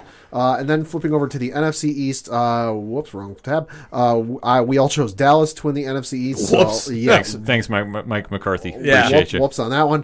For the NFC North, we all chose Green Bay, so kudos to us on that one. Hey. Also a reach. Yeah, Tough pick. For the NFC South, the division went to the New Orleans Saints, which I did pick the New Orleans Saints. Hey, good for you. The New Orleans Saints, Coach and Ken both took Tampa Bay. So, all right. Whoops. Hey, we had them in the playoffs. And then for the NFC West, we all chose the Seattle Seahawks, so kudos to us. And then for the wild card positions, they went to Chicago, Tampa Bay, and there it is, third one, the LA Rams. For where the heck is it? There it is. Coach chose Philly. Fuck. Whoops. New Orleans. Whoops. And then Atlanta. Yeah, you took Atlanta. I took Atlanta. I thought they were going to be better than they were. Yeah. I thought they were going to bounce back. Yeah. What can you say? I took Philly. Whoops. Oh, yeah. Tampa Bay and San Francisco. And then Ken took San Francisco, New Orleans, and Philly. Damn, we all took Philly. Fuck. Yeah. We are so dumb. Yeah. Well, we got to remember, we all took Dallas figuring Dak would be there the entire year. Yeah, that's Sure. Injury. Hey. Dallas has Dak, and they're in the playoffs. It's a whole different ballgame. It's a whole nother ballgame. Uh-huh. Because they're not going 6-10 with Dak in the lineup. It definitely not. That Atlanta choice, though. Yeah. Dude, I really thought, every year, I just think that they're going to have a bounce back year. And I mean, on paper, they looked really good. How did I know that they still weren't going to be over the Super Bowl? Who is Atlanta? What is Atlanta? I mean, literally, how? Well, it's something What is Atlanta? mind-boggling. Chicken and strip clubs. Yes. We'll definitely have to see what happens in the upcoming weekend. And I think for the 2-minute drill, we'll just kind of wrap up talking about locks and leaps. And we have to give kudos to Rich from 3FN. He won the 607 bracket of locks and leaps. Yeah, fake news. This is not true. Stop the count. Stop the count. This is fake news. Ken, Revote. Ken, you are an AFC East fan, so you should want the AFC East to win it. This is total fake news. Revote. Can't you just call, find more points? Find the game. Find more points and just declare me the winner. Didn't Pad pick a game where maybe they covered but they didn't actually win? Find the points. I think that's cool. I'm not asking for much. I'm just asking for 33 points, which is just one more than I actually finished with. Exactly. Can't you? No, in all seriousness, kudos to Rich. Not from me. Heavy is on you, Rich. Heavy is the head that wears the crown. My dynasty is still intact. I'm following the Patriots method from their first Super Bowl runs. Win the first two, lose the third year, come back the fourth year. It was definitely a fun competition. I know. Kudos to Rich about that. Coach is definitely looking forward to next season already. He's getting that mark down. And for the content creator pool, yours truly took home the case. Rigged. Yeah, all that bullshit. Yeah, exactly. You were going back in and changing. I saw you changing shit. You must have been using a Dominion system to elect your teams, huh? Wow. Oh, my God. Wow. Oh, my God. Man, there's some anger coming out of the panel this All week. lies. All lies, indeed. But, hey, it was a fun season. So weird that you won all the tiebreaker things with the most scored points and most non-points. Listen, it's not my fault I chose Kansas City for most and the Jets for least every week. Yeah, I know. Usually bet on that, it works. Fruit. Okay, usually you do I think I picked Buffalo for Week 17. Oh, there you go. Yeah, no, Week 17 I actually had a strong also, one in the afternoon. you, Buffalo. Should have gone for 60. Yeah, Aaron, it was a long day in the household with that because she got really upset, and I felt terrible. Well, I didn't. She was. I don't blame you. She was like, "I'm representing all of women," and I go, "You're really not." And she goes, "Am I the only girl in this?" And I go, "Well, yeah." And she goes, "Then I am representing all of women." Well, we did throw out some invites to some other female content I'm just creators, teasing. too. She was a little pissed, but it was all right. Well, we just got to keep growing on it for next year. Fuck, she held it down, man. It was a fun season, though. We have to admit, this was definitely fun going back. She got and forth. 13 games right. Last week, man. 13 games. I know. That's nuts. She's scary about this. Like I'm actually like, you got to take her down to the local casino and run a parlay. Dude, I was pissed that we didn't do anything with that 13-week game. I mean, fuck. Could you imagine doing a 13-team parlay and getting them all right? The closest I've ever seen is out in Vegas. I saw 12. Oh. Well, she had the first week she had 12 right, so she upped the best total in Week 16. So. Yeah. No, Erin is a beast about it. So, like I say, when she comes back next season, I think we all are going to be looking probably going to end up getting in fantasy next. She's going to be begging to play more football stuff. All right. It possibly could happen, but it was a great season, though. Thank you to everybody who participated in both pools. The brackets were fun. It's definitely always a great time talking locks and leaps, but let's talk about it one last time for the season. Hit us up on that hashtag ODPH. Week 17's in the books. What is your thoughts? We're going to take a quick break. We'll be right back. Ted Bundy murdered my dad's friend's sister in 1974 while on his reign of terror in Utah. At least, Bundy admitted to killing her just before his execution, but police were never able to locate her body. That's the topic of just one episode on Straight Up Enigmas, a podcast to explore the unexplained. We discuss the mysterious deaths of the Jameson family, share terrifying true stories from real people about sleep paralysis, and explore Cleopatra's missing tomb. I'm Jaden McKell, and I'm the host of Straight Up Enigmas. Our bite-sized bi-weekly episodes focus on the world's strangest mysteries, sacred and sonic geometry, the murder of Karen Silkwood, Turkmenistan's door to hell, the curse of the omen, and much more. Listen and subscribe at Apple Podcasts or wherever you find podcasts. This is Rich, the host of the Three Fat Nerds podcast and co-host of the Horror Zone 607 podcast, and you are listening to our hashtag 607 podcast brothers, the Ocho Duro Parlay Hour. Now kick it back over to Ken Moneybags and the crew.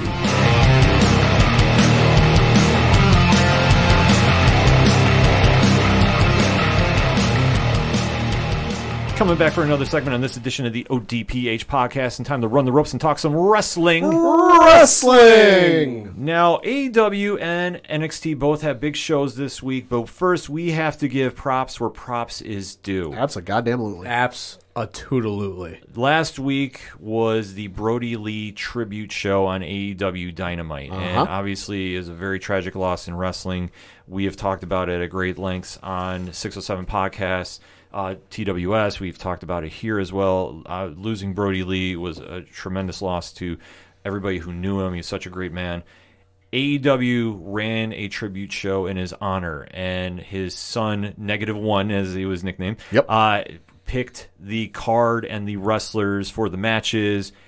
From top to bottom, this show was excellent and such an emotional tribute. Kudos to everybody involved with AEW for this one. Yeah. This just hit you very close to home. I mean, especially how they ended it, where they gave the TNT title to his son and said, we're going to make a new design. This one is yours forever. And they had the video tribute as well. It was just a phenomenal night where wrestling became more than wrestling. Yeah. And just really became like an emotional... Just so many feels were going on with this. It was it's powerful. I mean, from some of the wrestler, Colt Cabana, obviously a lot of the Dark Order guys, really were wearing it heavy. Then to the end of the show with what Tony Khan and Cody and number 10 were in the ring, for the final tribute. The tribute video, magical, naming Brody Jr., the forever TNT championship, effectively retiring the belt, absolutely tremendous. It was honestly, it was a magical night. It was I think the way that a wrestling tribute show should go. 1,000%. Yeah. Because the biggest thing, I mean, oftentimes with these tribute shows, it's difficult for the wrestlers to perform, but these guys knew, what would have been truly wanted, from Brody, and that was putting on a hell of a night, and that's exactly what they gave. Yeah, you could definitely tell from the outset it was going to be a very emotional night. I mean, they all started the entire roster on the main stage there with, his wife and kids right there front and center. The one that caught my eye was the former WWE guys in the, Miro, formerly known as Rusev in WWE, was in tears, just full tilt bawling. Dax, FTR, Revival, borderline tears. Just and I like what Chris Jericho said during the first match. He goes, "Listen, it's going to be an emotional night. If you have to let it out, let it out." Yeah, that's one of the awesome things I like with Jericho was, he's a heel, he's a bad guy, he's supposed to be a bit of a dick is his character right now, but he dropped that persona for long and just go, "Hey, listen, if you need to cry, it's okay." The moments, the things that caught, obviously Eric Redbeard coming out that was absolutely tremendous, because the sign he held, longtime tag team partner. I mean, that moment hit me the hardest. And then Silver, John Silver, obviously wearing the costume that Brody had bought for him to match being the Elite story that they had on the YouTube page. Then to hit Brody's finisher and everything, that was absolutely gut wrenching. And then, MJF. Oh, my God. What can you say other than, my God, does he wear being a piece of shit better than probably anybody else in the world? He's the best heel in the game right now. Because, I mean, what he was saying to Brody Jr. and everything, I was like, eek. Well, but I know people were kind of giving MJF some shit from that, but to them, I would say, did you not see the look on the kid's face when he loved it when he hit him with the kendo stick? The kid was in on it and he loved it. I mean, to see him get to whack him with the kendo stick and stuff, I was like, this is great. Yeah. And everything, like, it was so well done. It was so well done. And the other thing I liked was a bunch of the wrestlers in Florida had a New Year's Eve, get together. Oh, my God, that video. And Britt Baker, spoiler alert, kayfabe alert, she's dating Adam Cole. They were there, and Cole, this was the first time he'd seen Brody Lee Jr. So Brody Lee Jr. was. There's another video, I forget who posted. Somebody posted it on, one of the wrestlers posted it on Instagram, where he's just going after a couple of wrestlers and just attacking them, and they're selling the hell out of everything. Yeah. Well, then Adam Cole got there and he's hitting Adam Cole with all these moves, and Adam Cole's selling the hell out of everything, and he pins him for the 3 count. It was just awesome. Oh man, that video I've watched at least 17 times. Yeah, it's awesome.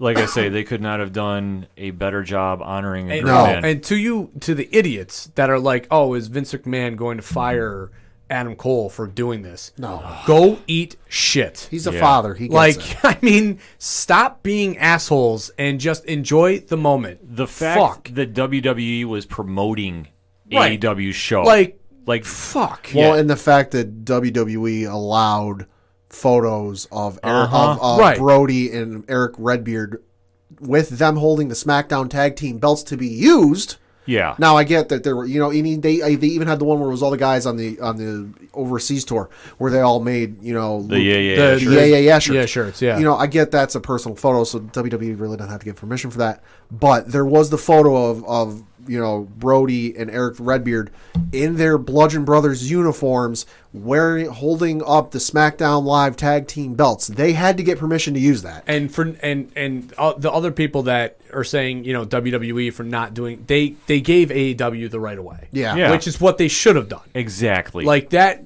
And and then Triple H, tweeted out about how, NXT is running their show. He has to.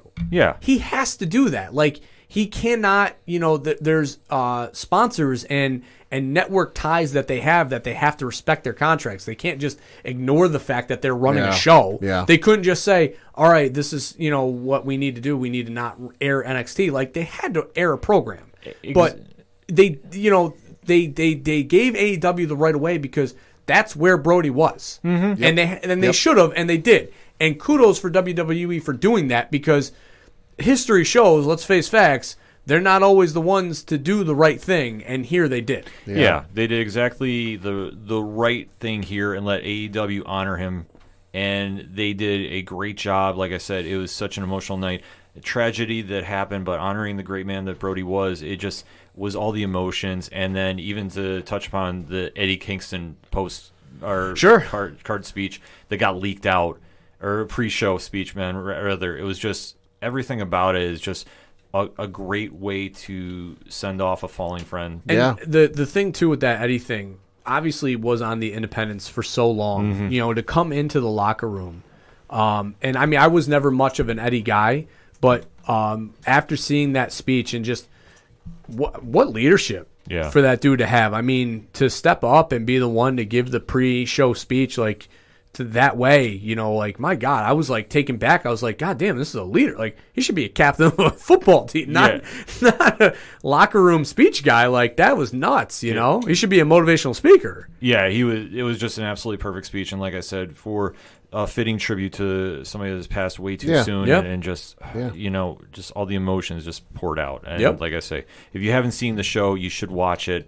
It's a phenomenal night. It is definitely emotional, but I mean, watch the being. I mean, I went in full in watching the Being the Elite, Brody special. So I got some of the references that I probably wouldn't have gotten before. So when they came out with the paper and threw them at the inner circle, if you don't watch the show, like, you don't get that. So go back, watch the Being the Elite special for Brody, and then go back and watch the show, and you'll get the moments. Because the ropes, the paper stuff, I wouldn't have gotten. So to see Adam Page, the cowboy, load up the double barrel and throw double papers at him, I was like, that is top shelf. Yeah, like I said, it was just such a fitting tribute that we can't speak highly enough about it. Right. And obviously our condolences still go out. Yeah. It's still a tough situation. But AEW is coming back with their New Year's Smash card this week. Yeah. Changing gears here a little bit. And NXT has their New Year's Evil card. Sounds like competition. Yeah. Well, it's something that they both were planning on doing. I know that obviously before Brody's passing, they were going to run the first night of New Year's Smash this past Wednesday, but now they pushed everything back 1 week. So we're going to break down the card a little bit, give you our predictions for it. So, Pat, why don't you kick us off? Yeah, what do you want to start with? AEW, NXT? Let's go AEW since we're here. AEW? All right, so AEW, for the AEW Championship, you have Kenny Omega taking on Rey Fenix. Now, this is still continuing the story of the Year of Omega, as Coach has defined. The Year of Omega. And or is it the Year of Ibushi? Well, that's also just Wrestle Kingdom just wrapped up. Which was phenomenal as well. So I think there might be a little foreshadowing coming down the road, too, with those. Maybe. That's what I'm thinking. But this match should be a lot of fun. Obviously, Kenny Omega is relishing the return of the cleaner role. Yeah. Still doing the cross promotion with Impact Wrestling. That Sure. He's going to be on tonight's show as we're recording. And It's as we record January 5th, and Meltzer already has Callis as the promo of the year with the promo that they have for the how AEW runs into big shows and they run their little mini documentaries. Yeah. Callis cuts a promo on there and Meltzer retweeted and it goes early front runner for promo of the year, and it just Christ almighty. yeah, knee slapper. I was like, yep, Uncle Dave at it. It's not even the new year. We're already at it, Yeah, it's just ridiculous with that. But the match though with him and Rey Fenix should be an instant classic. I'm super excited to see that happen. Yeah. Omega's going to retain because I think as Coach was talking about, I think they're going to be sent up for some big cross promotion. No, I fully think that this is going to be some sort of the old Ultimo Dragon picture where he's got 19 belts hanging off of his, his boots, his schmeckle, his arms, his neck, that this is what Omega is going to be going for. He's going to win the TNA title at some point, and he's going to end up having both belts going against Ibushi at some point. Yeah, I wouldn't be. Omega's going to retain, but I wouldn't be surprised because, as we said, Impact is tonight. AEW's the night after. I wouldn't be surprised if there's some TNA run-in and shenanigans during this match. Yeah, I could definitely see something like that happening. Yeah. Next up for the AEW Women's Championship, you have Hikaru Shida taking on Abaddon. Abaddon is supposed to be their Bray Wyatt type character. She's like a horror zombie type. So she has puppets. Sure. No, not that far yet. It's just kind of like the rough version. Like think more Walking Dead than that. So this one, I've always said the biggest complaint I have with AEW is the lack of time and devotion to their women's division. Facts. They have a lot of talented females on that roster, and they just don't push them in great storylines. This is another case of that. Shida is now acting very scared of Abaddon. The fact that they're actually going to get some time in the ring. I do like Shida to retain here and overcoming her fears of Abaddon, but I think this will be a quicker match because I think they have bigger stuff lined down the road for Shida. Yeah. Next up, you have an 8-man tag match between Matt Jackson, Nick Jackson, Christopher Daniels, and Frankie Kazarian versus Max Caster, Anthony Bowens, Angelico, and Jack Evans. Okay, so they're pushing this new duo known as the Acclaimed, which also had now their promo in the Brody show, if we can go back to that, was dog shit. Yeah. That was the one thing of the show where I walked away and I was like, a little bit too far. Yeah. Because there's supposed to be this edgy rap group, they cut the rap promo against the Young Bucks and it got pretty fourth wall, breaking, and I'm like, even that was cringeworthy. Yeah, last week or 2 weeks ago. In my opinion, I don't think they're exactly ready for primetime. But I understand that they're trying to do something with them, and obviously pairing them with the Hybrid 2.0, which also is a dog shit tag team. Yeah. Listen. I'm sorry. I know I've been the anti AEW guy, and I'm trying to give benefit of the doubt out of respect because of what they did, but the Angelico thing, what? What am I? It's not over to me. I don't like it. No, they're just kind of filling space, I think, making the 8-man tag. So, I mean, I think I wouldn't doubt the heels winning here. Well, the story, too, is Christopher Daniels, right? His pending flirtation with retirement. Yeah. Because, I mean, he is on the other side of 50, if I'm not mistaken. So. Yeah, I know they had the what is there Tuesday? AEW Dark? Yeah, they had the Kazarian and him versus T2H or whatever. Yeah. And the story was them beating on Daniels, Kazarian needing to come in to save, couldn't do it, and then Daniels all of a sudden just Super Saiyans up and comes back and wins the match to stay not going to retirement. So I think that's more of along the story that they're trying to tell here. So.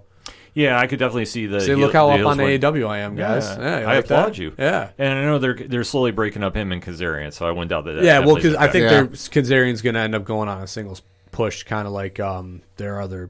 Scorpio Sky. Yeah, Scorpio Sky. Yeah, I think SCU might be kind of transitioning to the next something. So. Yeah, well, I mean, what I kind of would like to see maybe the heels win, but almost Kazarian costing the faces to lose. Mm-hmm. That way setting up the split for SCU a little more natural. I'd be okay with that as well. Yeah. So we'll kind of have to wait and see, but that should be a fun match. But I also said factions need to mean something. So, I mean, True. I don't know. True.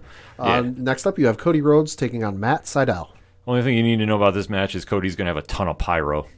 Oh, come on. Hey. Doesn't he always? Hey. Come on. That was my number 2 complaint about AEW this year. Come on. Be nice. No, this match, honestly, it will be... Dude, do you think when baby Rhodes is born, I'm going to be pyro in the delivery room? There'll be pyro for the announcement video. Yeah, I was going to say the gender reveal. Oh, my God. Yeah. That thing's going to be like... Dude, they're going to air that on TNT, CNN, HLN, TNT, AMC, True. CBS might even get on there. I mean, they're going to have all the coverage in the world for the gender reveal. Yeah, that's what I said. That's where all the pyro is going to go. It's looking like the 4th of July. Terrible. But, yeah, I know we're awful human beings about this. But that's if you watch AEW regularly, you know that Cody comes out to pyro for everything. Cody's got more pyro than Ozzy Osbourne ever did for his rock concert. Yeah, it's insane. It's like a 10-minute pyro entrance for him doing an interview. I don't get this match. Like, that was the one head scratcher on the card because, like, Sydal's been pretty much relegated to AEW Dark. Yeah, and they haven't had any interactions. Like, they didn't even in the Rumble thing because Sydal was in that. Like, they obviously Cody wasn't. So it's just, I think what they're just trying to do is with Cody, he doesn't really have a good storyline going, but they just want to get him on TV. right? Sure. Well, of course. Yeah, because like his one storyline was him and Shaq, but I think that's up in smoke. Which probably. I'm fine with. The thing that would have made more sense is pairing him with probably like Darby Yeah, in a handicap match with Team Taz where Sting comes in and makes the save. see, I had this sinking feeling they're lining up Cody versus Sting for later this year. Fuck, don't say that. No, I don't ask me why. I just have that well, you have that feeling because of their interaction from when Sting debuted. yeah, because I know Sting wants one more match. I just don't want to see it. You know what I really loved on Twitter today, guys? Sorry to sidebar here. Was somebody posted about Sting winning the AEW title, and somebody replied back and goes, if you're happy about Sting coming back and complaining about Goldberg coming back, go fuck yourself. And it kind of brought a tear to my eye because I was like, that's funny. Yeah. Because if you're celebrating Sting but booing Goldberg, you're a tool. Yeah. Because I'm booing both. So I have all the right in the world. Well, get ready to boo Goldberg through at least 2023. Oh, so, I will boo him for the rest of my life. His contract, he's got to have 2 matches a year through My 2023. tombstone will say Goldberg sucks. You hear that, Aaron? That's what I want on my tombstone. Goldberg sucks. And fuck Doug Peterson. Fact. 2 things. It'd be like a rotating one. Yes. Like 360, yes. just Man. spin at the grave. With some pyro. Yes. And that's how we bring it full circle, everybody. Well played. Cody wins in this one outright. Next match. Easy. Yep. And then the last match they have listed is Jack Hager taking on Wardlow. Crazy Curtis Gaming's favorite match of all time. Yes. The battle of the inner circle big guys. Dude, Hager is going to be busting a sweat, and his hair is going to be all over the place. He's probably going to touch it more times than Jason Sehorn that game against the Falcons. Facts. He's going to be flopping that thing all night long. Yeah. Hey, Hager, shave your head. Yeah. And it's not a problem. Yeah, also listed John Moxley is scheduled to return. Chris Jericho's going to be cool. Chris Jericho's going to be on color commentary. Also, I guess Snoop Dogg is set to appear. This awkward. This just in. Eminem's going to be showing up on NXT at some point. Yeah, don't doubt that. Oh yeah. Well, I mean, I heard that WWE is not very happy with a Mr. Dog for appearing on said show. He had a line, a couple shirts on WWEshop.com, and I never saw him, but I saw a post from somebody about him. You cannot find those shirts on WWE Shop. WWE pulled them. Yeah. Well, he's doing the show, the Go Big show with Cody, so it's like I understand it, but I'm just like, man, it's not moving the needle for me. Yeah. And obviously, Moxley's coming back. He just had his big vignette over New Japan, so maybe we're gonna get some follow up with that. Or he's going to have something to say about the whole Kenny Omega thing. Either way, you're going to have a Moxley interview, which is okay. And for overall, like for night 1 of New Year's Smash, it's not the worst thing in the world. It's pretty good. I think it'll be a solid one. But in comparison to New Year's Evil, though, hey, holy shit! Let's break it down, Pat. Yeah, so this is probably going to be your main event. Finn Balor taking on Kyle O'Reilly for the NXT title. Round 2. Fight. Bring a mouth guard. Bring in Ice Pack. Undisputed Era is going to run in and have some shenanigans. I would not be surprised if we see Pete Dunne make a run in, maybe. Maybe Pat McAfee, and he was just bullshitting everybody. That is totally work. I told Erin about this, the first one, and she didn't realize like how long Finn wrestled with a broken jaw. Yeah. Oh, yeah. Because I mean, now think about this real quick for a guy of his stature, not the biggest guy in the world. He has now wrestled with a dislocated shoulder. Yep. And a broken jaw. That needed 3 plates, was it? For multiple minutes of a match. Yep. Not the, oh shit, I broke my jaw, let's finish this. It was, oh shit, I broke my jaw, let's go another 7 to 8 minutes. It's absolutely insane. Like, is he the toughest dude in wrestling? Yeah. He's in that competition right now. It's absolutely wild to see, but I fully think that we're going to have Kyle O'Reilly win the belt. I'm convinced of it. Like, I think that their first match last year was an instant 5-star classic, legitimate one. Yeah. It was one of the most hard-hitting matches I've ever seen. This side of Dragunov and Walter. And it was just a great match. Yeah. Like, it was just, I mean, outside, like, obviously the broken jaw kind of put a little bit of a slowdown, on probably some of the things that they wanted to go for. They still did a hell of a match. Yeah, this is going to be an absolute epic. I mean, I wouldn't doubt Finn winning, but I just have a feeling Kyle O'Reilly's due after that match. I think he became a bona fide superstar in WWE's eyes. Sure. So to give a switch up for the beginning of the new year, let's see it. I mean, I think Finn's going to retain, but we'll see. I also agree. I think that they want Finn versus... Pete Dunne? No, that and Walter? no, not Walter. The other dude that's Karrion hanging Kross. around. Cross, yeah. I think they Karrion want that. Kross is owed a rematch. Well, he's owed a rematch. He's got the match against Damian Priest, I believe, too. Yeah, that's the next matchup. Damian Priest taking on Karrion Kross. One word for this. Ow. Yeah, this is going to be a hard hit. Fucking hurt. I think that this is going to be a actually closer match that Kross is going to, like... Yeah. This is going to be the first time that we see Kross have somebody press him that we haven't seen since he's been in WWE. I agree. Because even the match that he had with Keith Lee, it was fairly one-sided. It was pretty much a squash match. Yeah. I mean, this is going to be like Karrion Kross having to do everything in his might to win this match, and it's going to make him just look even more monstrous going into whoever has the title. Yeah, it'll make him look great, and Damian Priest, too, because Damian Priest has a big future. Even if he takes the loss here, he's still one of the big guys. Well, that's why it's got to be close. He's growing on me. Same. Yeah, I would say most improved from his last promo work. Yeah. So when he showed up and was silent, I was like, oh, let's go. But then when he started talking, I was like, oh. Because here's the thing. Have you ever realized when he was in the Indies, he never really talked? Right. So Well, he didn't need to. Yeah, but that's why I was like, when he showed up and it was just he's behind him and like Karrion Kross had that look of like Scarlett saw and was like, Karrion. And he was like, oh, fuck. Yup. That was great. But then as soon as he opened his mouth, I was like, oh, you blew it. Yeah. Just don't talk. Yeah. Yeah. Next matchup, again, bring the aspirin, bring the ice pack, because you have Rhea Ripley taking on Raquel Gonzalez in a last woman standing match. Yeah. Ow. This is also going to hurt. This whole night's going to hurt. New Year's Evil is not for the faint of heart. Ripley and Gonzalez have definitely had a hard-hitting feud going on, especially building off War Games. I'm not War Games. doubting, yes, War Games. I'm not doubting Gonzalez winning this one. No, wouldn't surprise me. I have a very odd feeling that Rhea Ripley's going main roster and she's debuting at the Royal Rumble. Could be. I hope not. I really hope I'm wrong because I think she's better fit in NXT, but wait and see. Yeah, I'm picking a lot. Like, well, Karrion Kross is a heel, so I guess I'm kind of Finn's in between. So I'm like, so is Rhea Ripley. She's kind of one of those in between. Yeah, I don't know.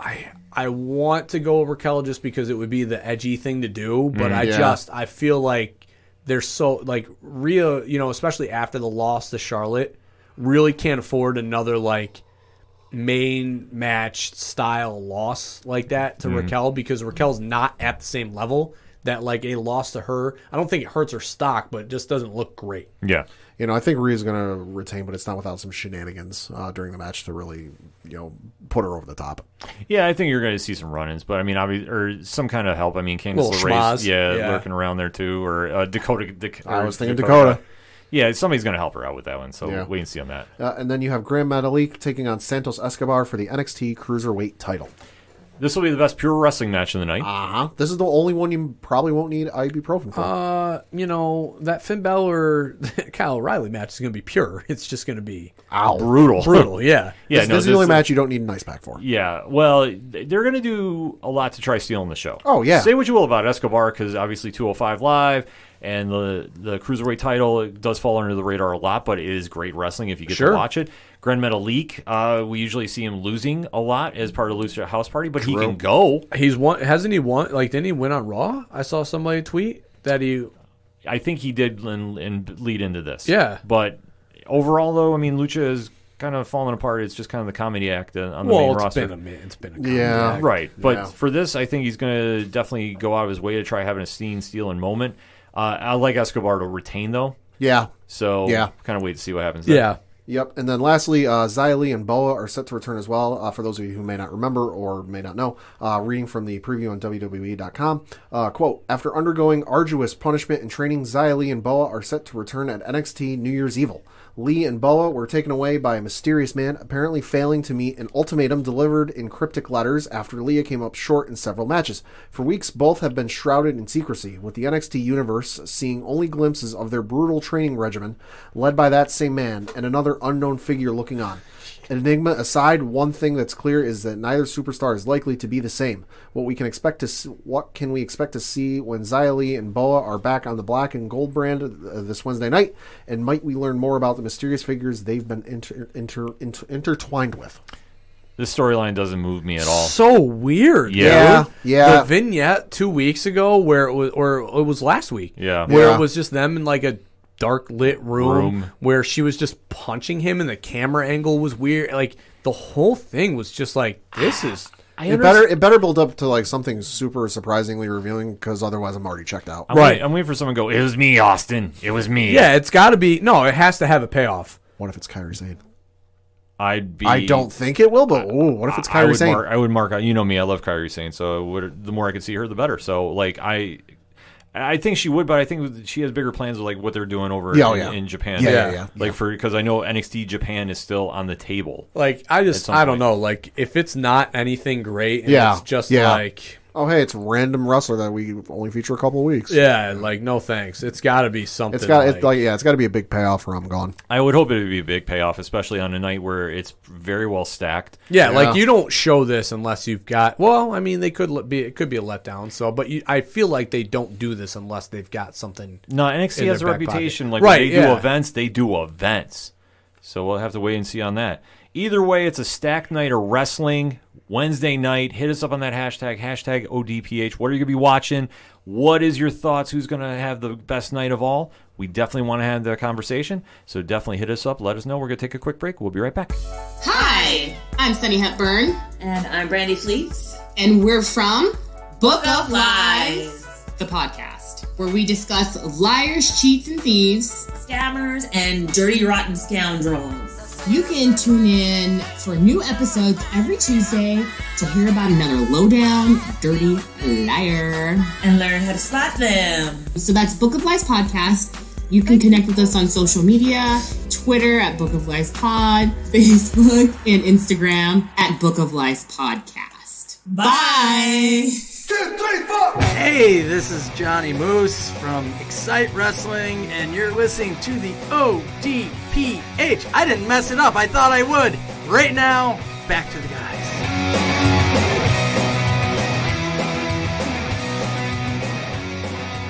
Coming back for the final segment on this edition of the ODPH podcast, time to talk local minutes. I know. There is a bit of a local minute update with the Binghamton Devils. Bummer. Yeah, as many of you might have heard, the AHL season will be going forward. They will be following in the same vein that the NHL is doing, where it's kind of like regional division, so only same teams in the same area playing each other. Works out for Binghamton because I don't have the list in front of me, but it's our old division where it's like Hershey, Scranton, Syracuse, Rochester. So it's the division if you're a Binghamton Devils fan or a fan. Except Yeah, except the Binghamton Devils, the news came down, will not be playing in Binghamton. It was announced just yesterday as we record.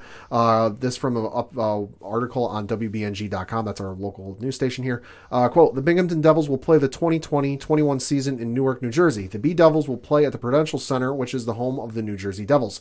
According to the AHL website, the B-Devils are one of 4 teams who will play at different locations this season. B-Devils Vice President of Operations Tom Mitchell said the decision came from New Jersey and boiled down to the economics of the situation and COVID. Quote, with the ice in the building in Newark already in the Prudential Center and the COVID testing equipment and personnel in place, which is very expensive, it made more sense to New Jersey to do it that way than try to do it up here, Mitchell said. Mitchell said the B-Devils organization will shift its attention toward planning the 2021-22 season. That was the decision that was made, and we have to live with it and get focused on October of 21 and hopefully get back to some normalcy. So yeah, B-Devils unfortunately will not be playing here in Binghamton this upcoming year, which I know sucks, and I know a lot of people are upset about it. Sure, but makes sense. Given the circumstances, there was no way they were going to let fans in attendance for I know. Our area has been ups and downs as far as number of cases and everything, and on Cuomo's radar and off. So, there was no. Yeah. As much as I want to see hockey back here in Binghamton and go to a B-Devils game, because Christ, it's been way too long at this point.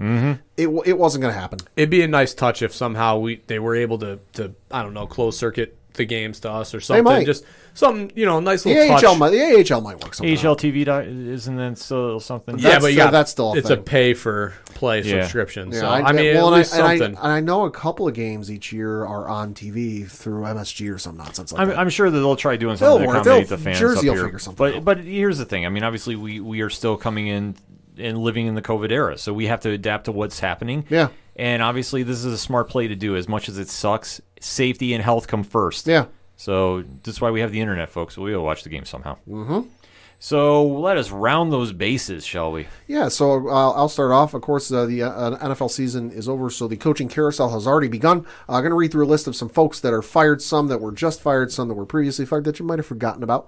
So get your pen and paper ready to keep track. Of course, the Houston Texans fired Bill O'Brien, still yet to hire anybody. Obviously, they'll probably be looking at Eric Bieniemy from Kansas City, among many others.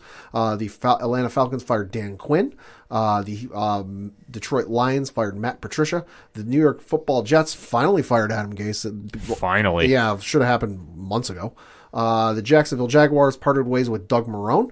And supposedly from what I saw on Reddit through a flight tracker, there was a private jet that took off from Columbus, Ohio and landed at the airport down in Jacksonville. Whether that was who you think it is or not, I don't know. But hey, it's what I read. The Los Angeles Chargers parted ways with Anthony Lynn. And then the one we do know is returning, Zach Taylor is staying with the Cincinnati Bengals. All right. Well, I mean, nothing really too shocking there, no. I would say. Shocking is that Adam Gase took until the end of the season to get fired. Yeah, well, that one we knew was all but coming. I mean, I think that was a lock of anything.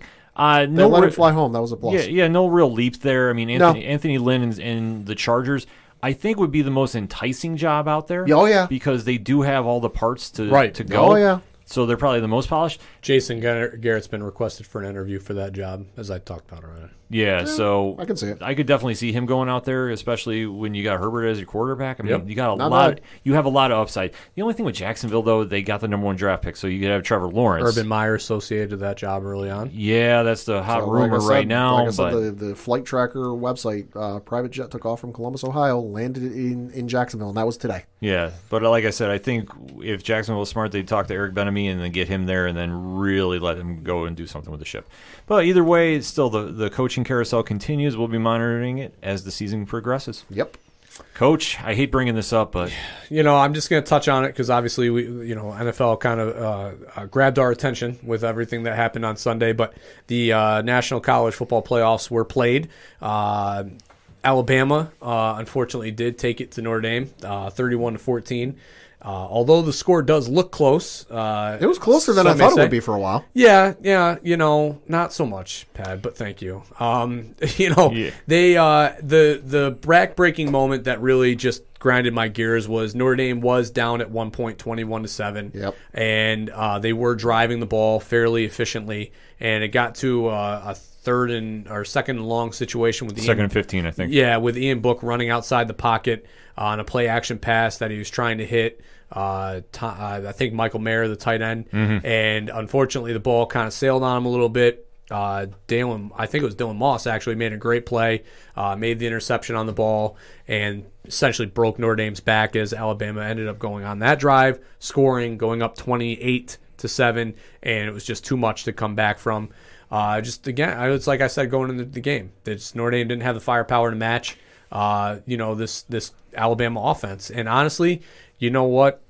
To all the people that were like, "Oh, Notre Dame doesn't deserve to be there," whatever, Alabama would have beaten Cincinnati 56-0. They would have beaten Texas A&M 75-0. That offense is scary. Devontae Smith is the Slim Reaper name fits because the dude's scary.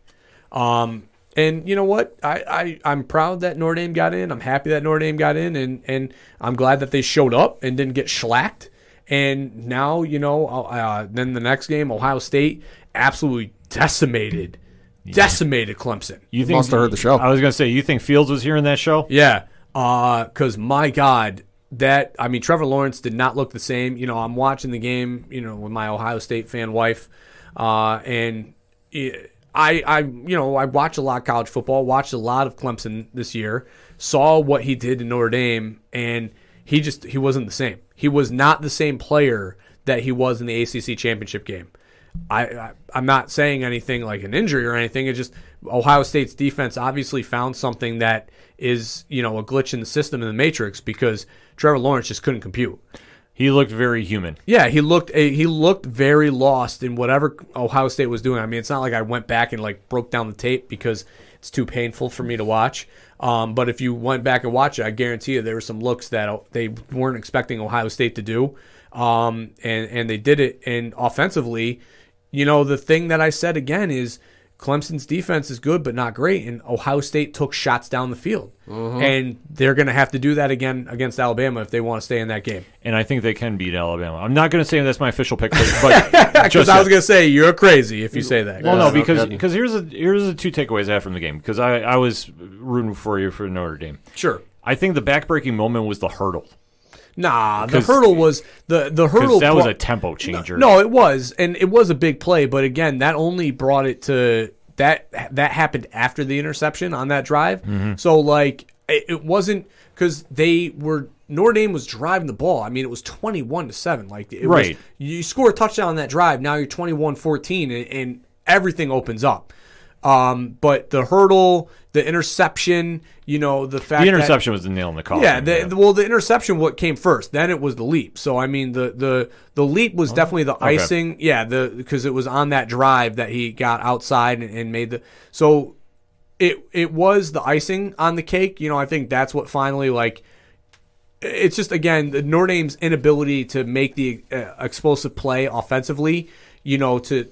To drive, because their game plan going in was definitely we need to control the ball, we need to control the clock. But the problem is Alabama's so decisive and just precision offensively that they just drove right down the field. I mean, no matter what Notre Dame did, there was no way they were going to stop that offense. And the only way to compete with that is not ball control. It's point for point. Yeah, you gotta go. Yeah, you gotta go gunsling with him. You got to throw. Yeah, but I think for Justin Fields though, he had a little chip on his shoulder, I think. Oh, for sure. And he wanted to play. So I think if he can recreate that magic against Alabama, it's going to be tough. Yeah. It's not all the realm of thought. I think Alabama is going to win. I just don't want to say it out loud and put that energy out in the world. I mean, but it's hard to pick against it's like picking against the Patriots with the Brady Belichick era. I hate saying it, but Alabama currently favored by 7.5. The thing is you take away the pass, then Najee Harris is going to kill you. You stop Najee Harris, they're just going to throw it. Ohio State is very good offensively, and Bama's defense. I swear on this. I don't care what they did in Notre Dame. Their defense is not good. It's just Notre Dame does not have the skill talent that these other elite teams have.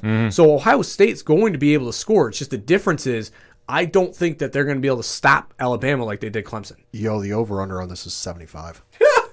Oh, I That believe makes it's going to be perfect sense. shootout. Take Yeah. the over. That's why I'm Take saying, the like, over. this is going to be a point for point. We need to score. Anything less than a touchdown is going to be a stop. This is going type to be game. This is going to be a shootout and a little bit of clock management. And then clock management, I mean, you manage the clock to where you have the ball last. It'll be a fun game, Right. though. Yeah, no, Like this is I mean, the Clemson matchup against Bama would have been good, but they don't have the defense that the defensive skill set that the speedsters on the outside. Like, I mean, Patrick Surtain's the real deal. Mm-hmm. I mean, his dad taught him very well. Oh, yeah, because he's a prototype. He absolutely shut down McKinley. He was absolutely taken out of the game, which was, I definitely think, Alabama's game plan, and is a force to be reckoned with. I mean, when you take one side of the field away, Revis Island, everybody, you effectively take away, what the offense can do, and that's what Surtain can do, and that's what he'll do with Ohio State with their wide receiver that they have. It'll be very interesting. I think Alabama runs a lot of the same offense San Francisco does for 49ers. Yeah. They do little sweep end arounds. Yeah, well, I mean, I think that they want to get, Alabama and Sarkisian understands where are my talented players, because again, it's not that I think Mac Jones is talentless. It's just he's not the focal point of the offense like Tua was, or like Hurts was the year before. It's the wide receivers that's like, all right, we need to get the ball to these guys in space. And how do you do that? End arounds, sweeps, that type of stuff, because you get them out on the edges, and then it's one-on-one with them versus defensive end, and they're going to win that every time. Yeah. Still be a fun one to watch when the game goes down, though. So we'll definitely have a little more to say about it when it gets closer. And for me to close the show out, I know we're not doing locks and leaves, but I'm going to read off the playoff schedule for the NFL this week. Yep. And I want the panel to give me that lock. Okay. We're not talking leaps, because, I mean, leaps you can really kind of stretch here. So as we kick off January 9th and 10th, we have the wild card weekend, as it's called. Kansas City and Green Bay are not playing. So kicking off the NFC list is New Orleans is going to be hosting Chicago to an 8 seed. That's 4 o'clock on Sunday. Saints are favored 8.5. Seahawks are going to be hosting the LA Rams, so it's division. 4:40 start on Saturday. Seahawks are favored 4.5.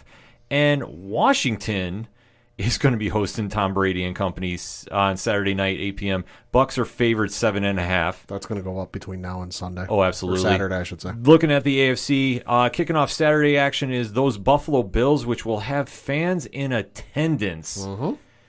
Hashtag get the tables. Yeah, it's going to be a wild time up at the Ralph. I still call it the Ralph. I don't care what for anybody says. snow. Pray for a lot of snow. Yeah, they're going to be hosting the Indianapolis Colts. So that's going to be 1 o'clock on Saturday, kicking off the weekend. Bills are favored 6.5. The over-under, though, is 51. I think that's a little high, but that's just me. Maybe. All right, next up is the Steelers are going to be hosting the Cleveland Browns in a deja vu match from last week. They're going to be Sunday night, 8 p.m., if I'm reading this correctly. 8:15, 8:15, yep. Which the Steelers are favored 3.5.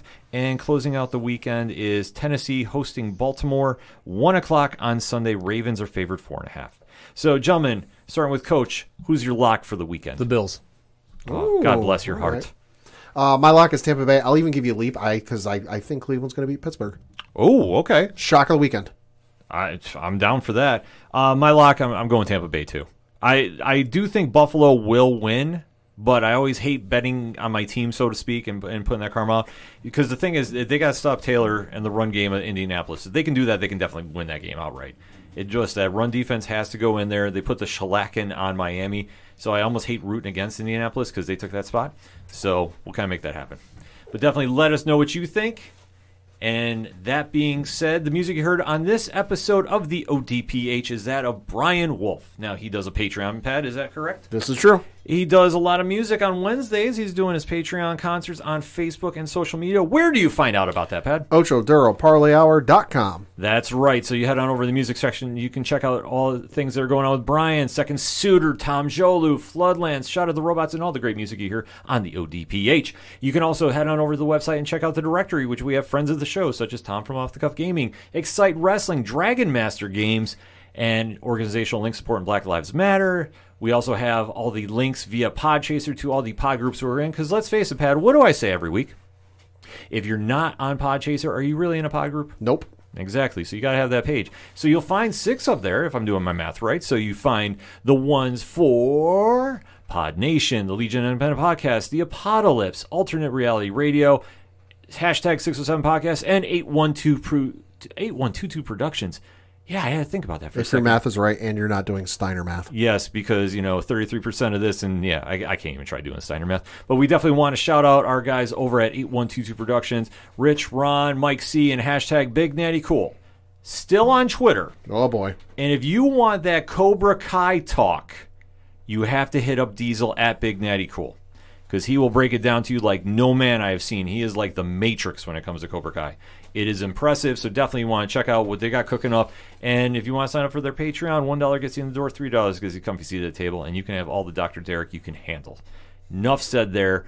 Also on the webpage, we have to plug because we have a sale coming on too for the TeePublic store. Ooh. So definitely you want to get that ODPH swag, and we might have some more shirts coming. Who knows? Tees, ... You can find that out there on the page as well. Links to the Twitch channel. So much is on ODPH webpage. You need to make sure you bookmark it and definitely select ochoduroparlear.com the next time you're surfing the web. Check it out.